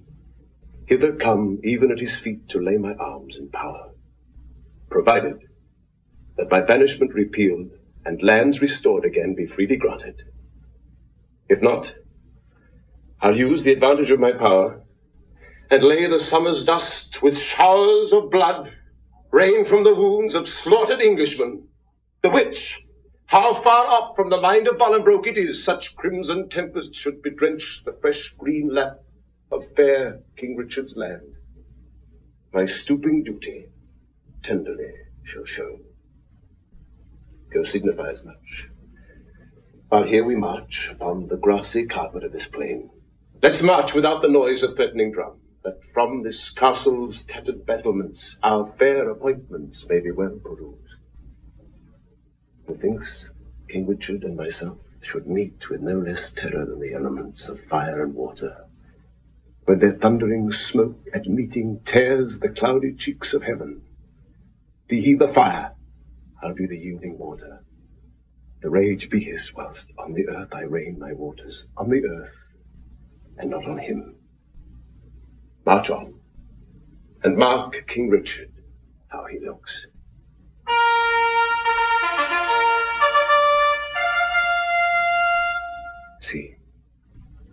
See, King Richard doth himself appear, as doth the blushing, discontented sun from out the fiery portal of the east, when he perceives the envious clouds are bent to dim his glory, and to stain the track of his bright passage to the Occident. Yet looks he like a king. Behold his eye, as bright as is the eagle's, lightens forth controlling majesty. Alack for woe, that any harm should stain so fair a show. We are amazed, and thus long have we stood to watch the fearful bending of thy knee, because we thought ourself thy lawful king. And if we be, how dare thy joints forget to pay their awful duty to our presence? If we be not, show us the hand of God that hath dismissed us from our stewardship. For well we know, no hand of blood and bone can gripe the sacred handle of our sceptre, but that he do profane, steal, or usurp. And though you think that all, as you have done, have torn their souls by turning them from us, and we are barren and bereft of friends, yet know, my master, God omnipotent, is mustering in the clouds on our behalf armies of pestilence, and they shall strike your children, yet unborn and unbegot, that lift your vassal hands against my head, and threat the glory of my precious crown. Tell Bolingbroke, for yon methinks he stands, that every stride he makes upon my land is dangerous treason. He is come to ope the purple testament of bleeding war, but ere the crown he look for dwell in peace, 10,000 bloody crowns of mothers' sons shall ill become the flower of England's face. turn the complexion of her maid-pale peace to scarlet indignation, and bedew her pastures grass with faithful English blood. The King of Heaven forbid our Lord the King should so with civil and uncivil arms be rushed upon. Thy thrice noble cousin, Harry Bolingbroke, doth humbly kiss thy hand, and by the honourable tomb he swears that stands upon your royal grandsire's bones, and by the royalties of both your bloods, currents that spring from one most gracious head, and by the buried hand of warlike Gaunt, and by the worth and honour of himself, comprising all that may be sworn or said, his coming hither hath no further scope than for his lineal royalties, and to beg enfranchisement immediate on his knees, which on thy royal party granted once, his glittering arms he will commend to rust, his barbed steeds to stables, and his heart to faithful service of your majesty. This swears he, as he is a prince, is just, and as I am a gentleman, I credit him. Northumberland, say thus the king returns. His noble cousin is right welcome hither, and all the number of his fair demands should be accomplished without contradiction. With all the gracious utterance thou hast, speak to his gentle hearing kind commends.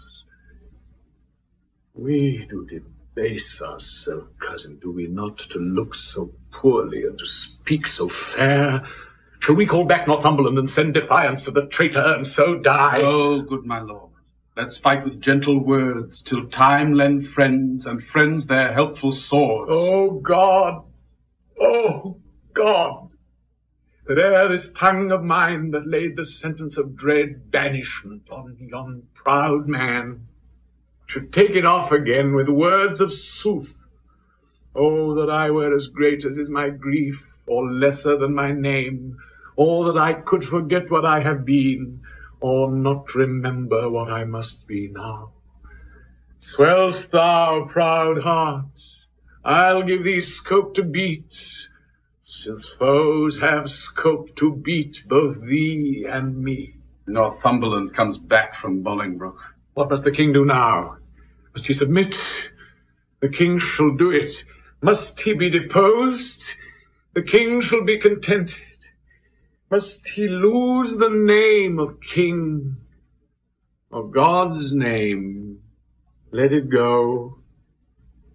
I'll give my jewels for a set of beads, my gorgeous palace for a hermitage, my gay apparel for an almsman's gown, my figured goblets for a dish of wood, my sceptre for a palmer's walking staff, my subjects for a pair of carved saints, and my large kingdom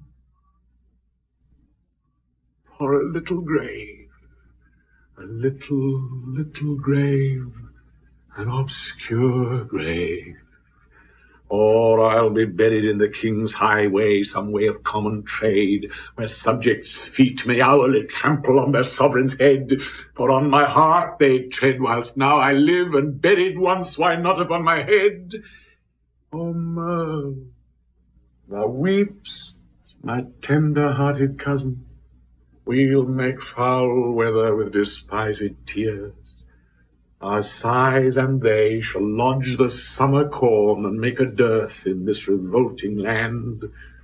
Or shall we play the wantons with our woes, and make some pretty match with shedding tears, as thus to drop them still upon one place, till they have fretted us a pair of graves within the earth, and therein laid there lies two kinsmen, digged their graves with weeping eyes. Would not this ill do well? Well, I see. I talk but idly, and you laugh at me. Most mighty prince, my lord Northumberland, what says King Bolingbroke? Will his majesty give Richard leave to live till Richard die? You make a leg, and Bolingbroke says aye. My lord, in the base court he doth attend to speak with you. May it please you to come down. Down I come, like glistering faith and wanting the manage of unruly jades, in the base court where kings grow base, to come at traitors' call and do them grace. In the base court, come down, down court, down king, for night owls shriek where mounting larks should sing. What says His Majesty? Sorrow and grief of heart make him speak fondly like a frantic man. Yet he is come. Stand all apart and show fair duty to His Majesty. My gracious lord. Fair cousin, you debase your princely knee to make the base earth proud with kissing it. Me rather have my heart might feel your love than my unpleased eye see your courtesy. Up, cousin, up. Your heart is up, I know, thus high at least, although your knee be low. My gracious lord, I come but for mine own. Your own is yours, and I am yours, and all. So far be mine, my most redoubted lord, as my true service shall deserve your love. Well you deserve, they well deserve to have that know the strongest and surest way to get. Uncle, give me your hand. Nay, dry your eyes. Tears show their love, but want their remedies. Cousin, I am too young to be your father, though you are old enough to be my heir. What you will have I'll give, and willing too, since do we must what force will have us do. Set on towards London. Cousin, is it so? Yea, my good lord. Then I must not say no.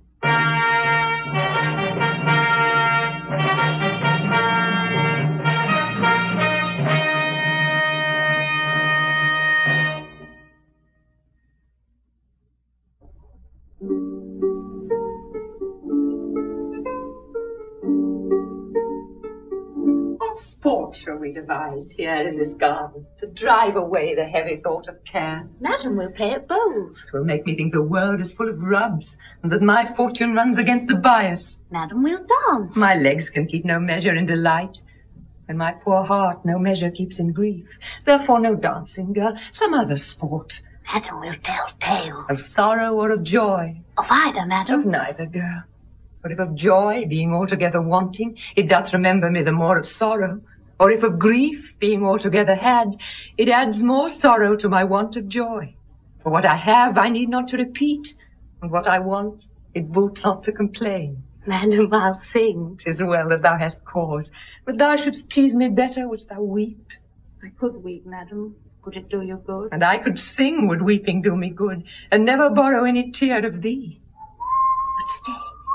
Here come the gardeners. Let's step into the shadow of these trees. My wretchedness unto a row of pins they'll talk of state, but every one doth sow against a change. Woe is forerun with woe. Go!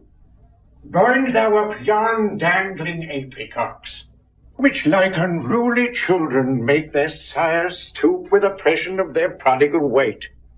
Give some supportance to the bending twigs. Go thou, and like an executioner, cut off the heads of two fast-growing sprays that look too lofty in our commonwealth. All must be even in our government. You thus employed, I will go root away the noisome weeds which without profit suck the soil's fertility from wholesome flowers. Why should we, in the compass of a pale, keep law and form and due proportion, showing as in a model our firm estate, when our sea-walled garden, the whole land, is full of weeds, her fairest flowers choked up, her fruit trees all unpruned, her edges ruined, her knots disordered, and her wholesome herbs swarming with caterpillars? Hold thy peace. He that hath suffered this disordered spring hath now himself met with the fall of leaf. The weeds which his broad spreading leaves did shelter, that seemed in eating him to hold him up, are plucked up root and all by Bolingbroke. I mean the Earl of Wiltshire, Bushy, Green. What, are they dead? They are, and Bolingbroke hath seized the wasteful king. Oh, what pity is it that he had not so trimmed and dressed his land as we this garden. We at time of year do wound the bark, the skin of our fruit trees, lest being over proud in sap and blood, with too much riches it confound itself. Had he done so to great and growing men, they might have lived to bear and he to taste their fruits of duty. Superfluous branches we lop away, that bearing boughs may live. Had he done so, himself had borne the crown, which waste of idle hours hath quite thrown down. What? Think you then the king shall be deposed? Depressed he is already, and deposed is doubt he will be. Letters came last night to a dear friend of the good Duke of York's, that tell black tidings. Oh, I am pressed to death through want of speaking. Thou, old Adam's likeness, set to dress this garden, how dares thy harsh, rude tongue sound this unpleasing news? Madam. What Eve, what serpent hath suggested thee to make a second fall of cursed man? Why dost thou say, King Richard is deposed? Darest thou, thou little better thing than earth, divine his downfall? Say where, when, and how camest thou by this ill tidings? Speak, the wretch! Pardon me, madam. Little joy have I to breathe these news. Yet what I say is true. King Richard he is in the mighty hold of Bolingbroke. Their fortunes both are weighed. In your lord's scale is nothing but himself, and some few vanities that make him light. But in the balance of great Bolingbroke besides himself are all the English peers, and with that odds he weighs King Richard down. Post you to London, and you'll find it so. I speak no more than every man doth know. If this chance that art so light of foot, doth not thy embassage belong to me, and am I last that knows it? Oh, thou think'st to serve me last, that I may longest keep thy sorrow in my breast. Come, ladies, go. To meet at London, London's king in woe. What, was I born to this, that my sad look should grace the triumph of great Bolingbroke? Gardener, for telling me this news of woe, pray God the plants thou grant'st may never grow. Poor queen, so that thy state might be no worse, I would my skill were subject to thy curse.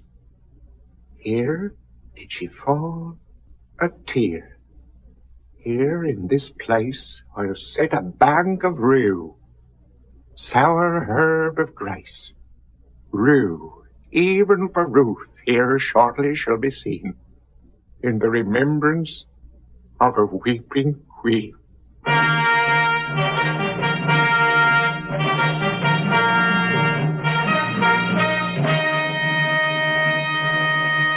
Call forth Bagot. Now, Bagot, freely speak thy mind, what thou dost know of noble Gloucester's death.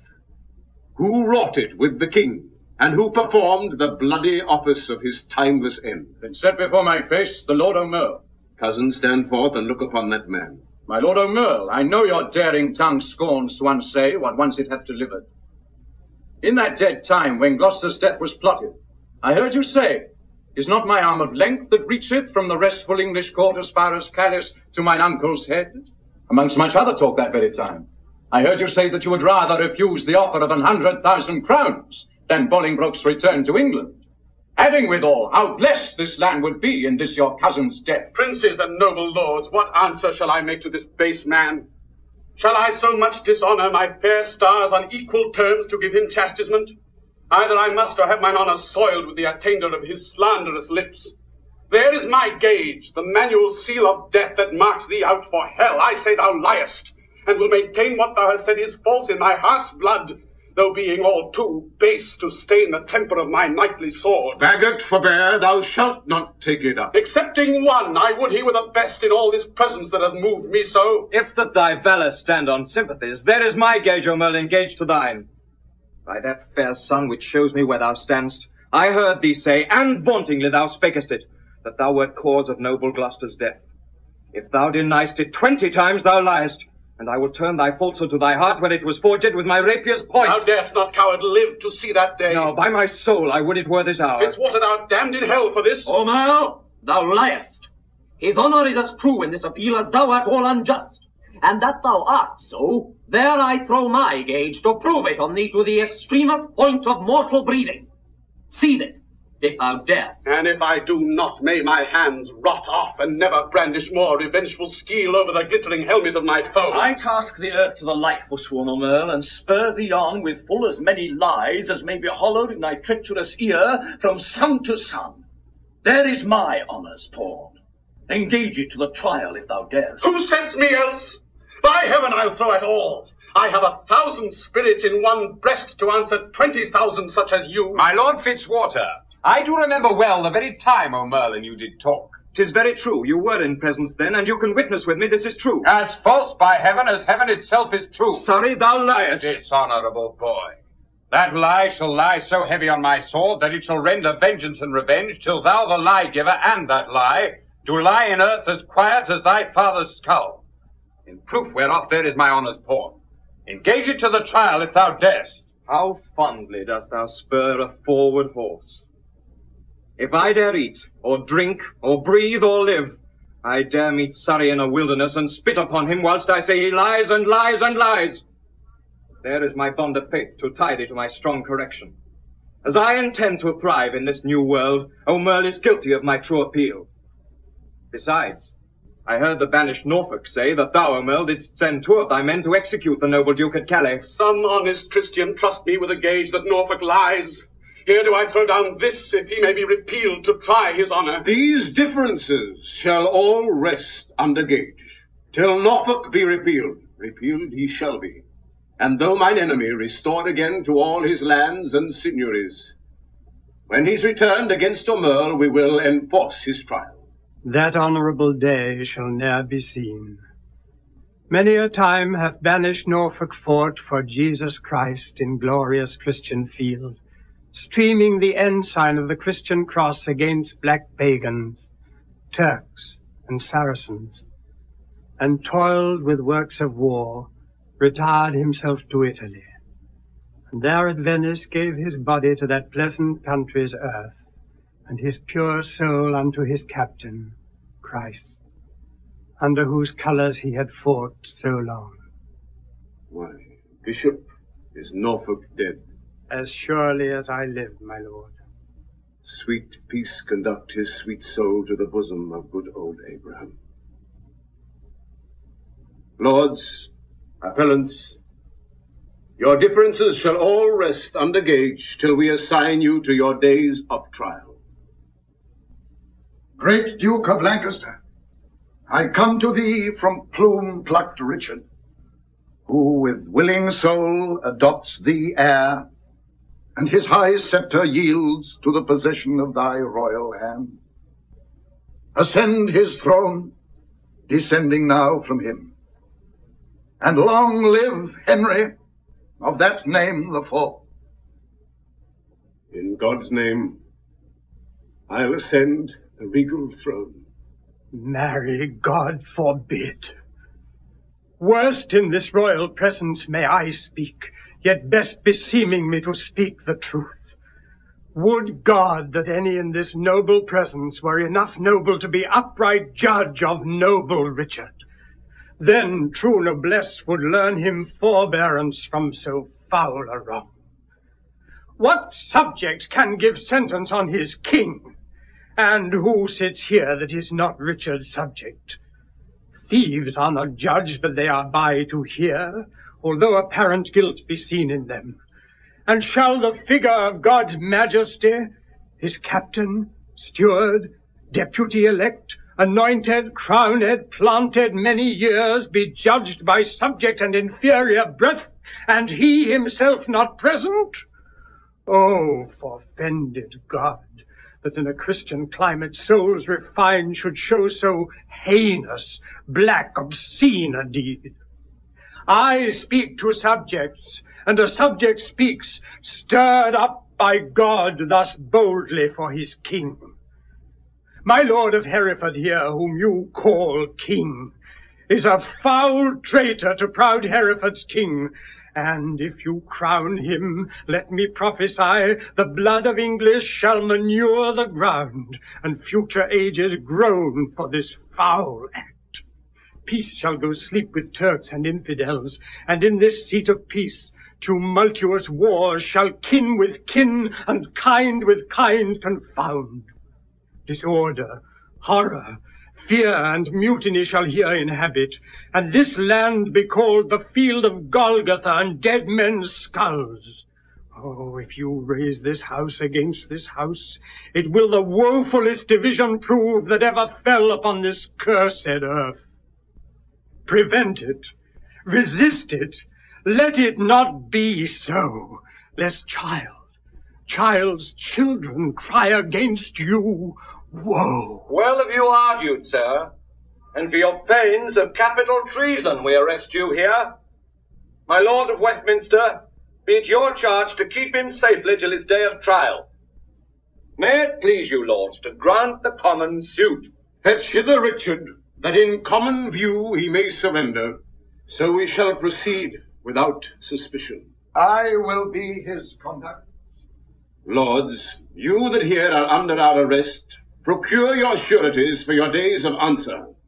Little are we beholding to your love, and little looked for at your helping hands. Alack, why am I sent for to a king, before I have shook off the regal thoughts wherewith I reigned? I hardly yet have learned to insinuate, flatter, bow, and bend my knee. Give sorrow leave a while to tutor me to this submission. Yet I well remember the favours of these men. Were they not mine? Did they not sometime cry, all hail to me? So Judas did to Christ, yet he in 12 found truth in all but one. I in 12,000 none. God save the king! Will no man say amen? Am I both priest and clerk? Well then, amen. God save the king, although I be not he. And yet, amen, if heaven do think him me. To do what service am I sent for hither? To do that office of thine own goodwill, which tired majesty did make thee offer. The resignation of thy state and crown to Henry Bolingbroke. Give me the crown. Here, cousin, seize the crown. Here, cousin, on this side my hand, and on that side yours. Now is this golden crown like a deep well that owes two buckets filling one another, the emptier ever dancing in the air, the other down, unseen and full of water. That bucket down and full of tears am I, drinking my griefs, whilst you mount up on high. I thought you had been willing to resign. My crown I am, but still my griefs are mine. You may my glories and my state depose, but not my griefs. Still am I king of those. Part of your cares you give me with your crown. Your cares set up do not pluck my cares down. My care is loss of care by old care done. Your care is gain of care by new care won. The cares I give I have, though given away. They tend the crown, yet still with me they stay. Are you contented to resign the crown? No, for I must nothing be. Therefore, no, for I resign to thee. Now mark me how I will undo myself. I give this heavy weight from off my head, and this unwieldy sceptre from my hand, the pride of kingly sway from out my heart. With mine own tears I wash away my bar, with mine own hands I give away my crown. with mine own tongue deny my sacred state, with mine own breath release all duteous oaths.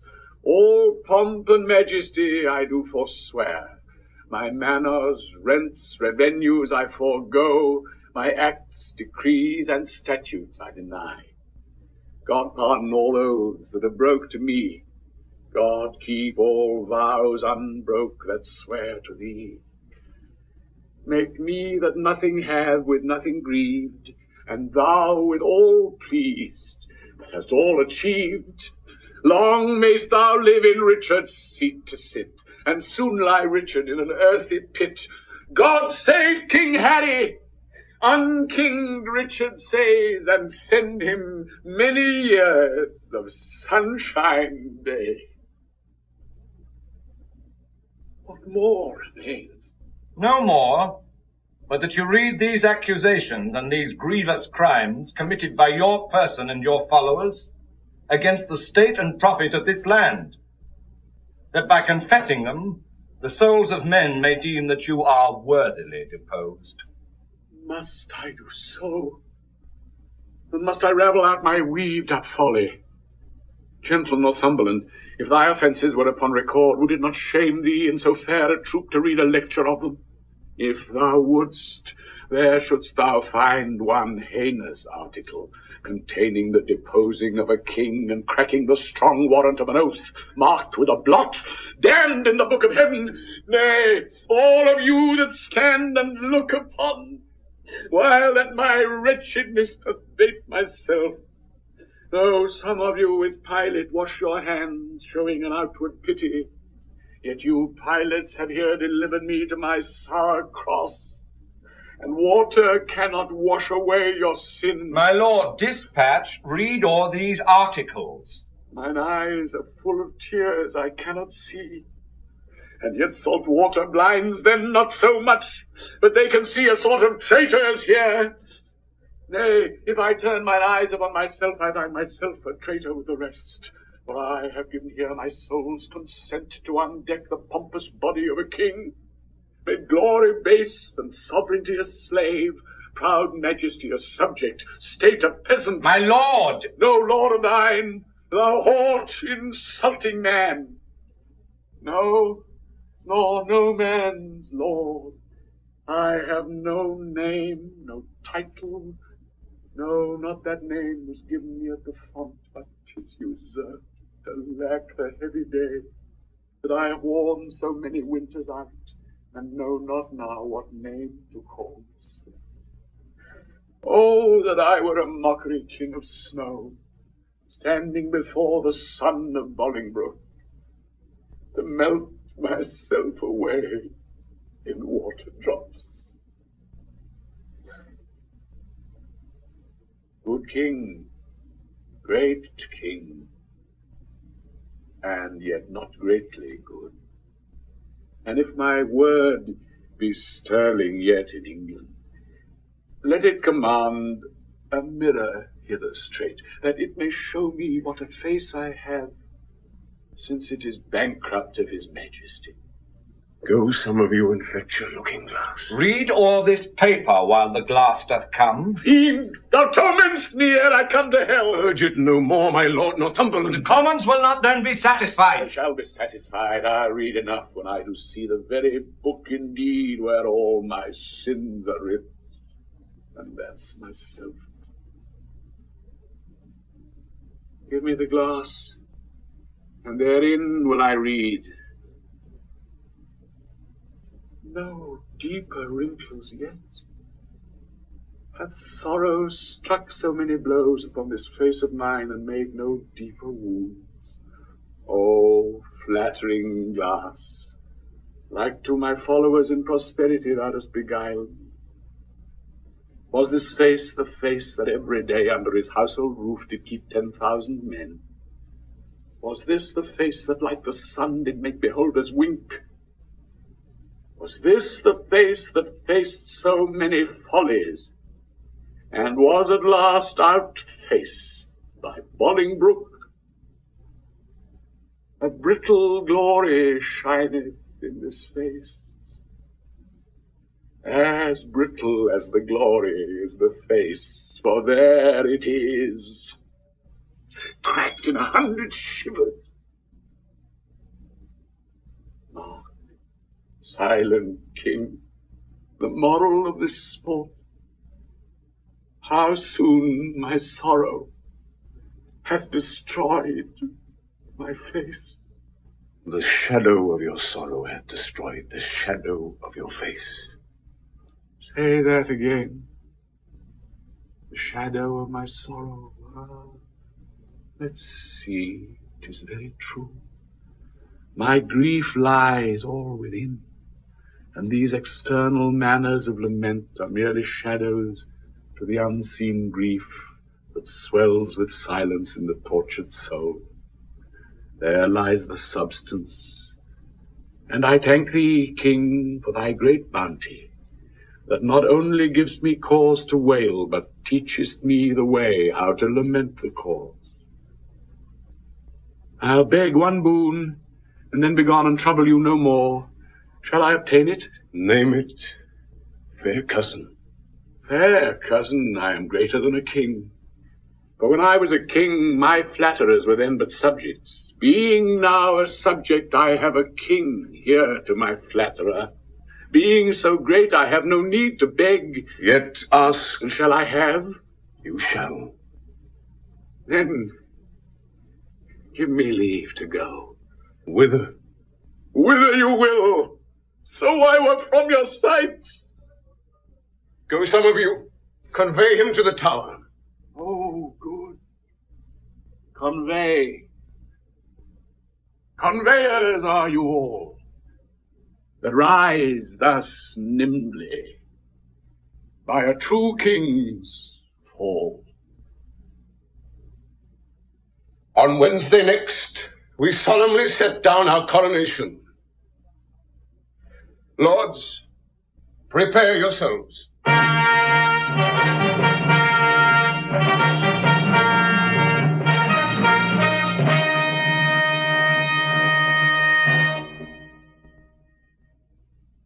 Woeful pageant have we here beheld. The woes to come. Children yet unborn shall feel this day as sharp to them as thorn. You holy clergymen, is there no plot to rid the realm of this pernicious blot?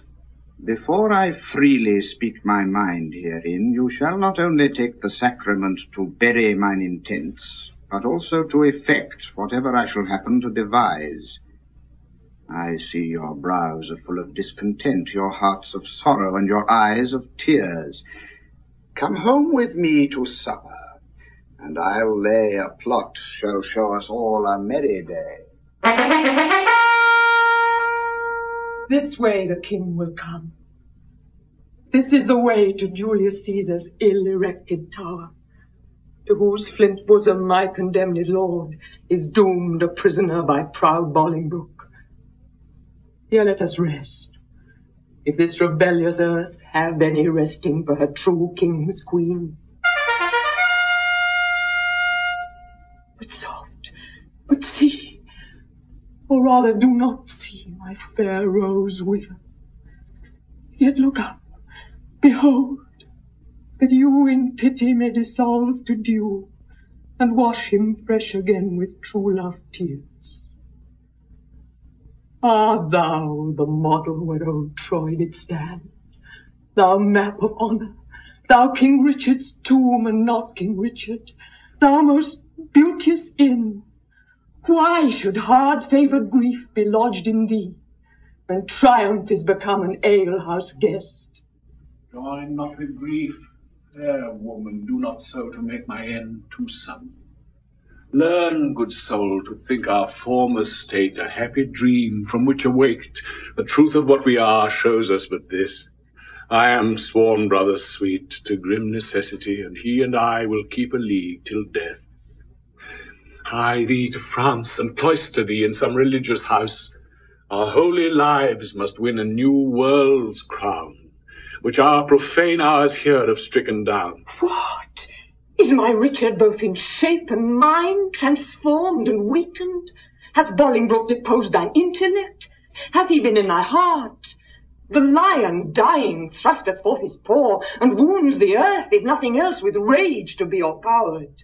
And wilt thou, pupil-like, take thy correction mildly, kiss the rod, and fawn on rage with base humility, which art a lion and a king of beasts? A king of beasts, indeed, if aught but beasts, I had been still a happy king of men. Good sometime, queen, prepare thee hence for France. Think I am dead, and that even here thou takest, as from thy deathbed, thy last living leave. In winter's tedious nights, sit by the fire with good old folks, and let them tell thee tales of woeful ages long ago betid. And ere thou bid good night, to quit their griefs, tell thou the lamentable tale of me, and send the hearers weeping to their beds. For why, the senseless brands will sympathize the heavy accent of thy moving tongue, and in compassion weep the fire out. And some will mourn in ashes, some coal black, for the deposing of a rightful king. My lord, the mind of Bolingbroke is changed. You, Mr. Pomfret, not unto the Tower. And, madam, there is order ta'en for you. With all swift speed you must away to France. Northumberland, thou ladder wherewithal the mounting Bolingbroke ascends my throne. The time shall not be many hours of age more than it is, ere foul sin, gathering head, shall break into corruption. Thou shalt think, though he divide the realm and give thee half, it is too little, helping him to all. And he shall think that thou, which know'st the way to plant unrightful kings, will know again, being ne'er so little urged, another way to pluck him headlong from the usurped throne. The love of wicked friends converts to fear, and fear to hate, and hate turns one or both to worthy danger and deserved death. My guilt be on my head, and there an end. Take leave and part, for you must part forthwith. Doubly divorced, bad men, ye violated twofold marriage, twixt my crown and me, and then betwixt me and my married wife. Let me unkiss the oath twixt thee and me, and yet not so, for with a kiss 'twas made. Part us, Northumberland, I towards the north, where shivering cold and sickness pines the clime. My wife to France, from whence set forth in pomp, she came adorned hither like sweet May, sent back like Hallowmass or short-stood day. And must we be divided? Must we part? Aye, hand from hand, my love, and heart from heart. Banish us both and send the king with me. That was some love, but little policy. Then whither he goes, thither let me go. So two together weeping make one woe. Weep thou for me in France, I for thee here. Better far off than near, be near than near. Go, count thy way with sighs, I mine with groans. So longest way shall have the longest moan. Twice for one step I'll groan, the way being short, and piece the way out with a heavy heart. Come, come, in wooing sorrow let's be brief, since wedding it there is such length in grief. One kiss shall stop our mouths, and dumbly part. Thus give I mine, and thus take I thy heart. Give me mine own again. 'Twere no good part to take on me, to keep and kill thy heart. So, now I have mine own again. Be gone, that I may strive to kill it with a groan. We make woe wanton with this fond delay. Once more, adieu. The rest, let sorrow say.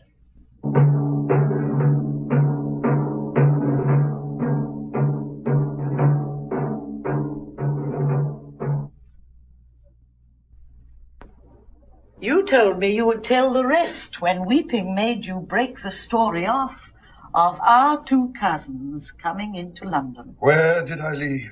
At that sad stop, my lord, where rude misgoverned hands from windows' tops threw dust and rubbish on King Richard's head. Then, as I said, the Duke, great Bolingbroke, mounted upon a hot and fiery steed, which his aspiring rider seemed to know, with slow but stately pace, kept on his course, whilst all tongues cried, God save thee, Bolingbroke. You would have thought the very windows spake, so many greedy looks of young and old through casements darted their desiring eyes upon his visage, and that all the walls with painted imagery had said at once, Jesu preserve thee, welcome Bolingbroke, whilst he, from one side to the other turning, bareheaded, lower than his proud steed's neck, bespake them thus, I thank you, countrymen. And thus, still doing thus, he passed along. Alack, poor Richard. Where rode he the whilst? As in a theatre, the eyes of men, after a well-graced actor leaves the stage, are idly bent on him that enters next, thinking his prattle to be tedious, even so, or with much more contempt, men's eyes did scowl on Richard. No man cried, God save him. No joyful tongue gave him his welcome home. But dust was thrown upon his sacred head, which with such gentle sorrow he shook off, his face still combating with tears and smiles the badges of his grief and patience, that had not God for some strong purpose steeled the hearts of men, they must perforce have melted, and barbarism itself have pitied him. Heaven hath a hand in these events, to whose high will we bound our calm contents. To Bolingbroke are we sworn subjects now, whose state and honour I for I allow. Here comes my son, O'Merle. O'Merle that was, but that is lost for being Richard's friend. And, madam, you must call him Rutland now. I am in Parliament pledged for this truth, and lasting fealty to the new-made king. Welcome, my son. Who are the varlets now that strew the green lap of the new-come spring? Madam, I know not, nor I greatly care not. God knows I had as lief been none as one. Well, bear you well in this new spring of time, lest you be cropped before you come to prime. What news from Oxford? Hold those justs and triumphs. Lord, I know, my lord, they do. You will be there, I know. If God prevent not, I purpose so. What seal is that hangs without thy bosom? Looks thou pale? Let me see the writing. My lord, 'tis nothing. No matter then who see it. I will be satisfied. Let me see the writing. I do beseech your grace to pardon me. It is a matter of small consequence, which for some reasons I would not have seen. Which for some reason, sir, I mean to see. I fear. What should you fear? 'Tis nothing but some bond that he has entered into for gay apparel against the triumph. Bound to himself? What doth he with a bond that he is bound to? Wife, thou art a fool, boy. Let me see the writing. I do beseech you pardon me. I may not show it. I will be satisfied. Let me see it. Treason. Foul. Treason. Villain. Traitor. Swine. What is the matter, my lord? Oh! Who is it in there? Saddle my horse! God, for his mercy, what treachery is here? Why, what is it, my lord? Give me my boots. Saddle my horse. Now, by my honour, my life, my troth, I will appease the villain. What is the matter? Peace, foolish woman. I will not peace. What is the matter, sir? Good mother, be content. It is no more than my poor life must answer. Thy life answer? Bring me my boots. I will unto the king. Strike him, O'Merle. Poor boy, thou art amazed. Hence, villain, never more come in my sight. Give me my boots, I say. Why, York, what wilt thou do? Wilt thou not hide the trespass of thine own? Have we more sons, or do we like to have? Is not my teeming date drunk up with time? And wilt thou pluck my fair son from mine age, and rob me of a happy mother's name? Is he not like thee? Is he not thine own? Thou fond mad woman, wilt thou conceal this dark conspiracy? A dozen of them here have ta'en the sacrament, and interchangeably set down their hands to kill the king at Oxford. He shall be none. We'll keep him here. Then what is that, Dick? Away, fond woman. Were he 20 times my son, I would appease him. Hadst thou groaned for him as I had done, thou wouldst be more pitiful. But now I know thy mind. Thou dost suspect that I have been disloyal to thy bed, and that he is a bastard, not thy son. Sweet York, sweet husband, be not of that mind. He is as like thee as a man may be. Not like to me, nor any of my kin, and yet I love him. Make way, unruly woman! After Omer! Mount thee upon his horse, spur post, and get before him to the king, and beg thy pardon ere he do accuse thee. I'll not be long behind. Though I be old, I doubt not but to ride as fast as York. And never will I rise up from the ground till Bolingbroke have pardoned thee. Away, be gone!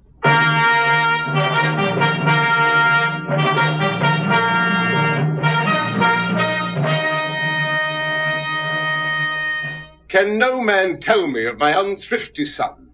'Tis full 3 months since I did see him last. If any plague hang over us, 'tis he. I would to God, my lords, he might be found. Inquire at London, amongst the taverns there. For there they say he daily doth frequent with unrestrained loose companions, even such they say as stand in narrow lanes, and beat our watch and rob our passengers, which he, young wanton and effeminate boy, takes on the point of honour to support so dissolute a crew. My lord, some 2 days since I saw the prince and told him of those triumphs held at Oxford. And what said the gallant? His answer was he would unto the stews, and from the common creature pluck a glove and wear it as a favour, and with that he would unhorse the lustiest challenger. As dissolute as desperate, yet through both I see some sparks of better hope, which elder days may happily bring forth. But who comes here? Where is the king? What means our cousin that he stares and looks so wildly? God save your grace. I do beseech your majesty to have some conference with your grace alone. Withdraw yourselves and leave us here alone. What is the matter with our cousin now? Forever may my knees grow to the earth, my tongue cleave to my roof within my mouth, unless a pardon, ere I rise or speak. Intended or committed was this fault. If on the first, how heinous ere it be, to win thy after-love, I pardon thee. Then give me leave, that I may turn the key, that no man enter till my tale be done. Have thy desire? My liege, beware! Look to thyself! Thou hast a traitor in thy presence there! Villain, I'll make thee safe. Stay thy revengeful hand, thou hast no cause to fear. Open the door, secure, foolhardy king. Shall I for love speak treason to thy face? Open the door, or I will break it open. What is the matter, uncle? Speak. Recover breath. Tell us how near is danger, that we may arm us to encounter it. Peruse this writing here. Thou shalt know the treason that my haste forbids me show. Remember as thou readst thy promise past. I do repent me, read not my name there. My heart is not confederate with my hand. It was, villain, ere thy hand did set it down. I tore it from the traitor's bosom, king. Fear, and not love, begets his penitence. Forget to pity him, lest thy pity prove a serpent that will sting thee to the heart.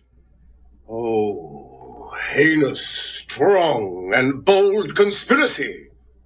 O loyal father of a treacherous son, thou sheer, immaculate, and silver fountain, from whence this stream through muddy passages hath held his current and defiled himself, thy overflow of good converts the bad, and thy abundant goodness shall excuse this deadly blot in thy digressing son. So shall my virtue be his vice's board, and he shall spend my honour with his shame, as thriftless sons their scraping father's gold. Mine honour lives when his dishonour dies, for my shamed life in his dishonour lies. Thou kill'st me in his life, giving him breath. The traitor lives, the true man's put to death. What ho, my liege! For God's sake, let me in! What shrill voiced suppliant makes this eager cry? A woman, and thy art, great king! 'Tis I! Speak with me, pity me, open the door! A beggar begs, that never begged before. Our scene is altered from a serious thing, and now changed to the beggar and the king. My dangerous cousin, let your mother in. I know she has come to pray for your foul sin. If thou do pardon whosoever, pray. More sins for this forgiveness prosper may. This festered joint cut off, the rest sound This let alone will all the rest confound. Oh, King, believe not this hard-hearted man. Loving not itself, none other can. Thou frantic woman, what dost thou make here? Shall thy old dugs once more a traitor rear? Sweet York, be patient. Hear me, gentle liege. Rise up, good aunt. Not yet, I thee beseech. For ever will I walk upon my knees, and never see day that the happy sees, till thou give joy, until thou bid me joy by pardoning Rutland, my transgressing boy. Unto my mother's prayers I bend my knee. Against them both my true joints bended be. Ill mayst thou thrive, if thou grant any grace. Pleads he in earnest? Look upon his face. His eyes do drop no tears. His prayers are in jest. His words come from his mouth, ours from our breast. He prays but faintly, and will be denied. We pray with heart and soul, and all beside. His weary joints would gladly rise, I know. Our knees shall kneel till to the ground they grow. His prayers are full of false hypocrisy, ours of true zeal and deep integrity. Our prayers do outpray his. Then let them have that mercy which true prayer ought to have. Good aunt, stand up. Nay, do not say stand up. Say pardon first, and afterwards stand up. And if I were thy nurse, thy tongue to teach, pardon should be the first word of thy speech. I never longed to hear a word till now. Say pardon, King. Let pity teach thee how. The word is short, but not so short as sweet. No word like pardon for king's mouth, so meet. Speak it in French, King. Say, pardonnez-moi. Dost thou teach pardon, pardon to destroy? Ah, my sour husband, my hard-hearted lord, that sets the word itself against the word. Speak pardon, as 'tis current in our land, the chopping French we do not understand. Thine eye begins to speak. Set thy tongue there, or in thy piteous heart plant thou thine ear, that hearing how our plaints and prayers do pierce, pity may move thee, pardon to rehearse. Good aunt, stand up. I do not sue to stand. Pardon is all the suit I have in hand. I pardon him, as God shall pardon me. Oh, happy vantage of a kneeling knee. Yet am I sick for fear. Speak it again. Twice saying pardon doth not pardon twain, but makes one pardon strong. I pardon him with all my heart. A God on earth thou art. But for our trusty brother-in-law, the abbot, with all the rest of that consorted crew, destruction straight shall dog them at the heels. Good uncle, help to order several powers to Oxford, or where'er these traitors are. They shall not live within this hour, I swear, but I will have them if I once know where. Uncle, farewell, and cousin, adieu. Your mother well hath prayed, and prove you true. Ah, my old son, I pray God make thee new. Didst thou not mark the king what words he spake? Have I no friend will rid me of this living fear? Was it not so? Those were his very words. Have I no friend, quoth he. He spake it twice, and urged it twice together, did he not? He did. And speaking it, he wistly looked on me as who should say, I would thou wert the man that would divorce this terror from my heart, meaning the king at Pomfret. Come, let's go. I am the king's friend, and will rid his foe.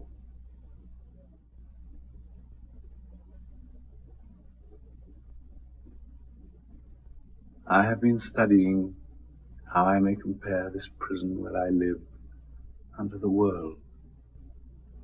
And for because the world is populous, and here is not a creature but myself, I cannot do it. Yet I'll hammer it out, My brain I'll prove the female to my soul the father, and these two beget a generation of still breeding thoughts, and these same thoughts people this little world. Inhumans like the people of this world, for no thought is contented. The better sort, as thoughts of things divine, are intermixed with scruples, and do set the word itself against the word, as thus, come, little ones, and then again it is as hard to come as for a camel to thread the postern of a small needle's eye. Thoughts tending to ambition, they do plot unlikely wonders. How these vain, weak nails may tear a passage through the flinty ribs of this hard world, my ragged prison walls. And for they cannot die in their own pride. Thoughts tending to content flatter themselves that they are not the first of fortune's slaves, nor shall not be the last. Like silly beggars who, sitting in the stocks, refuge their shame that many have and others must sit there. And in this thought they find a kind of ease, bearing their own misfortunes on the back of such as have before endured the like. Thus play I in one person, many people, and none contented. Sometimes am I king, then treason makes me wish myself a beggar, and so I am. Then crushing penury persuades me I was better when a king. Then am I kinged again, and by think that I am unkinged by Bolingbroke, and straight and nothing. But whate'er I be, nor I, nor any man that but man is, with nothing shall be pleased, till he be eased with being nothing. Music do I hear? Ah, keep time. How sour sweet music is when time is broken, no proportion kept. So is it in the music of men's lives. And here have I the daintiness of ear to check time broke in a disordered string, but for the concord of my state and time had not an ear to hear my true time broke. I wasted time, and now doth time waste me. For now hath time made me his numbering clock. My thoughts are minutes, and with sighs they jar their watches on unto mine eyes, the outward watch, whereto my finger like a dial's point is pointing still in cleansing them from tears. Now, sir, the sounds that tell what hour it is are clamorous groans which strike upon my heart, which is the bell.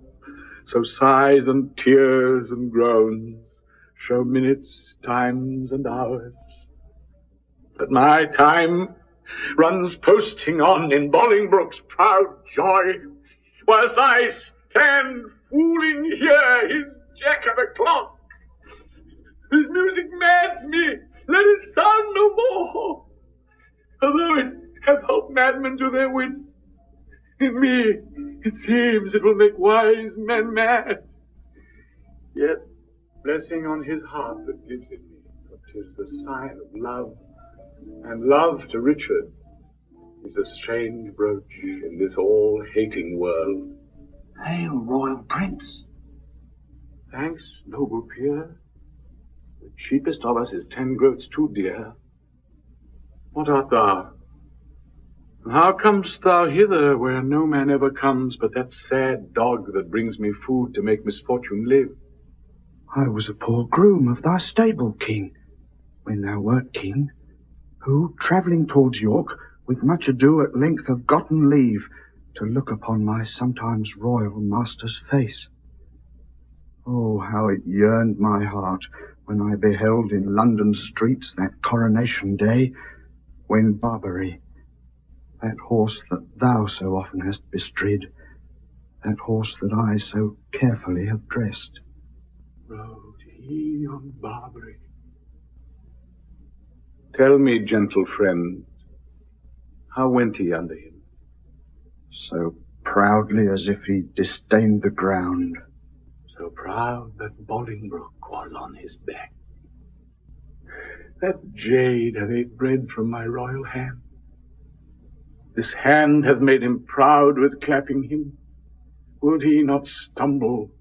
Would he not fall down, since pride must have a fall, and break the neck of that proud man that did usurp his back?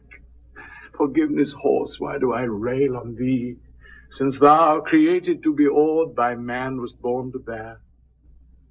I was not made a horse, and yet I bear a burden like an ass, spurred, galled, and tired by jouncing Bolingbroke. Fellow, give place. Here is no longer stay. If thou love me, 'tis time thou wert away. What my tongue dares not, that my heart shall say.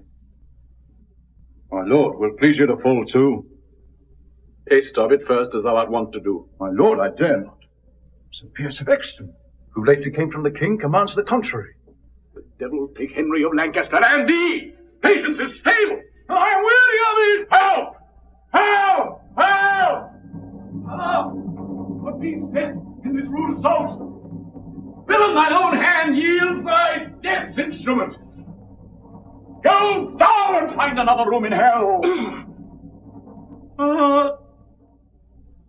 That hand shall burn in never-quenching fire that staggers thus my person. Exton, thy fierce hand hath with the king's blood stained the king's own land. Mount, mount, my soul, thy seat is up on high, whilst my gross flesh sinks downwards, here to die. As full of valour as of royal blood, both have I spilled. Oh, would the deed were good! For now the devil that told me I did well says that this deed is chronicled in hell. This dead king to the living king I'll bear. Take hence the rest, and give them burial here.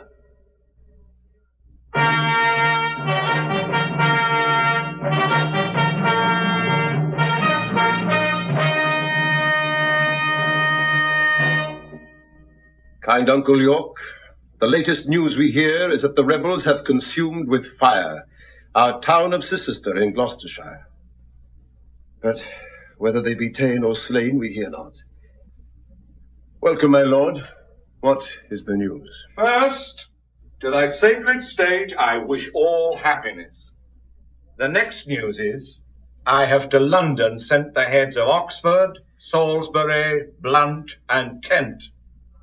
The manner of their taking may appear at large discoursed in this paper here. We thank thee, gentle Percy, for thy pains, and to thy worth will add right worthy gains. My lord, I have from Oxford sent to London the heads of Brocus and Sir Bennet Seeley, two of the dangerous consorted traitors that sought at Oxford thy dire overthrow. Thy pains, Fitzwater, shall not be forgot. Right noble is thy merit, well I wot. The grand conspirator, Abbot of Westminster, with clog of conscience and sour melancholy, hath yielded up his body to the grave. But here is Carlisle, living to abide thy kingly doom and sentence of his pride. Carlisle, this is your doom. Choose out some secret place, some reverend room more than thou hast, and with it joy thy life. So as thou liv'st in peace, die free from strife. For though mine enemy thou hast ever been, high sparks of honour in thee have I seen. Great king, within this coffin I present thy buried fear. Herein all breathless lies the mightiest of thy greatest enemies, Richard of Bordeaux, by me hither brought. Excellent! I thank thee not, for thou hast wrought a deed of slaughter with thy fatal hand upon my head, and all this famous land. From your own mouth, my lord, did I this deed. They love not poison that do poison need, nor do I thee. Though I did wish him dead, I hate the murderer. love him murthered. The guilt of conscience take thou for thy labour, but neither my good word nor princely favour. With Cain go wander thorough shades of night, and never show thy head by day nor light. Lord, I protest my soul is full of woe, that blood should sprinkle to make me grow. Come, mourn with me, for that I do lament, and put on sullen black incontinent. I'll make a voyage to the Holy Land, to wash this blood off from my guilty hand. March sadly after, grace my mornings here, in weeping after this untimely bier.